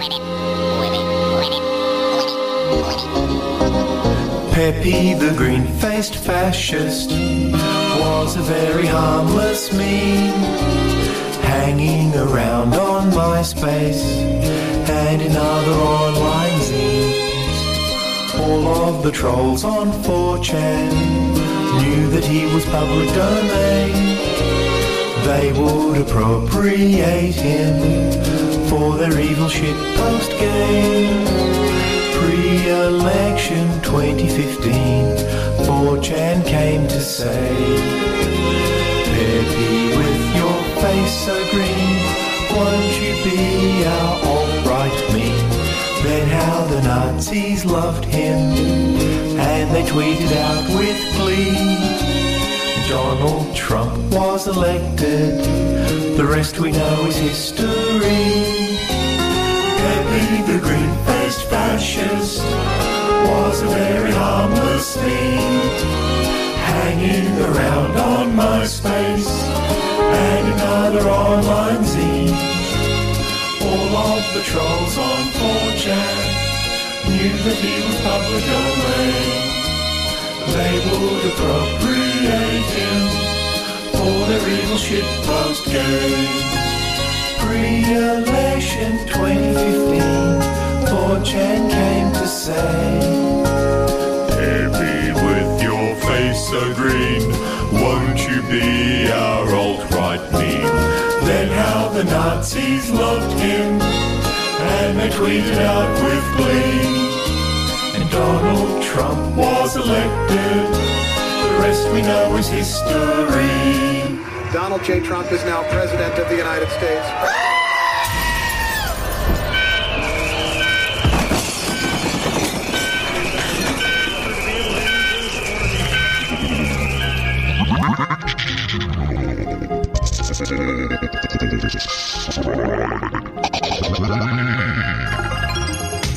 Berkeley Hummer, Jill Abramson. Berkeley Hummer, Jill Abramson. The original Jill Abramson. Fried Queen. I grew up here in Manhattan. All day long. I read the New York Times. All day long. On my iPad app. I read the New York Times. All day long. On my iPad app. All day long. She has gotten worse. All day long. On my iPad app. She has gotten worse.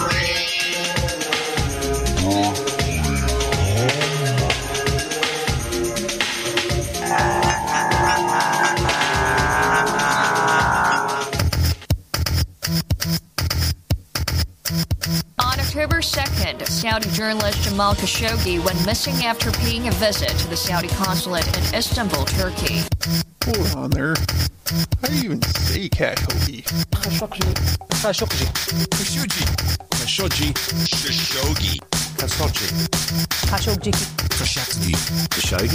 We have the official pronunciation. We've been trying to figure this out. We have the official pronunciation. Yes, we do. The official way to pronounce it. Jamal Khashoggi. Say Khashoggi. Forget it. I want to do Sharpton's way.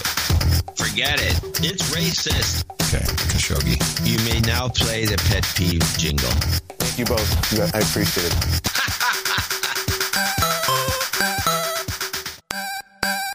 The best podcast in the universe. Adios, mofo. Dvorak.org/NA.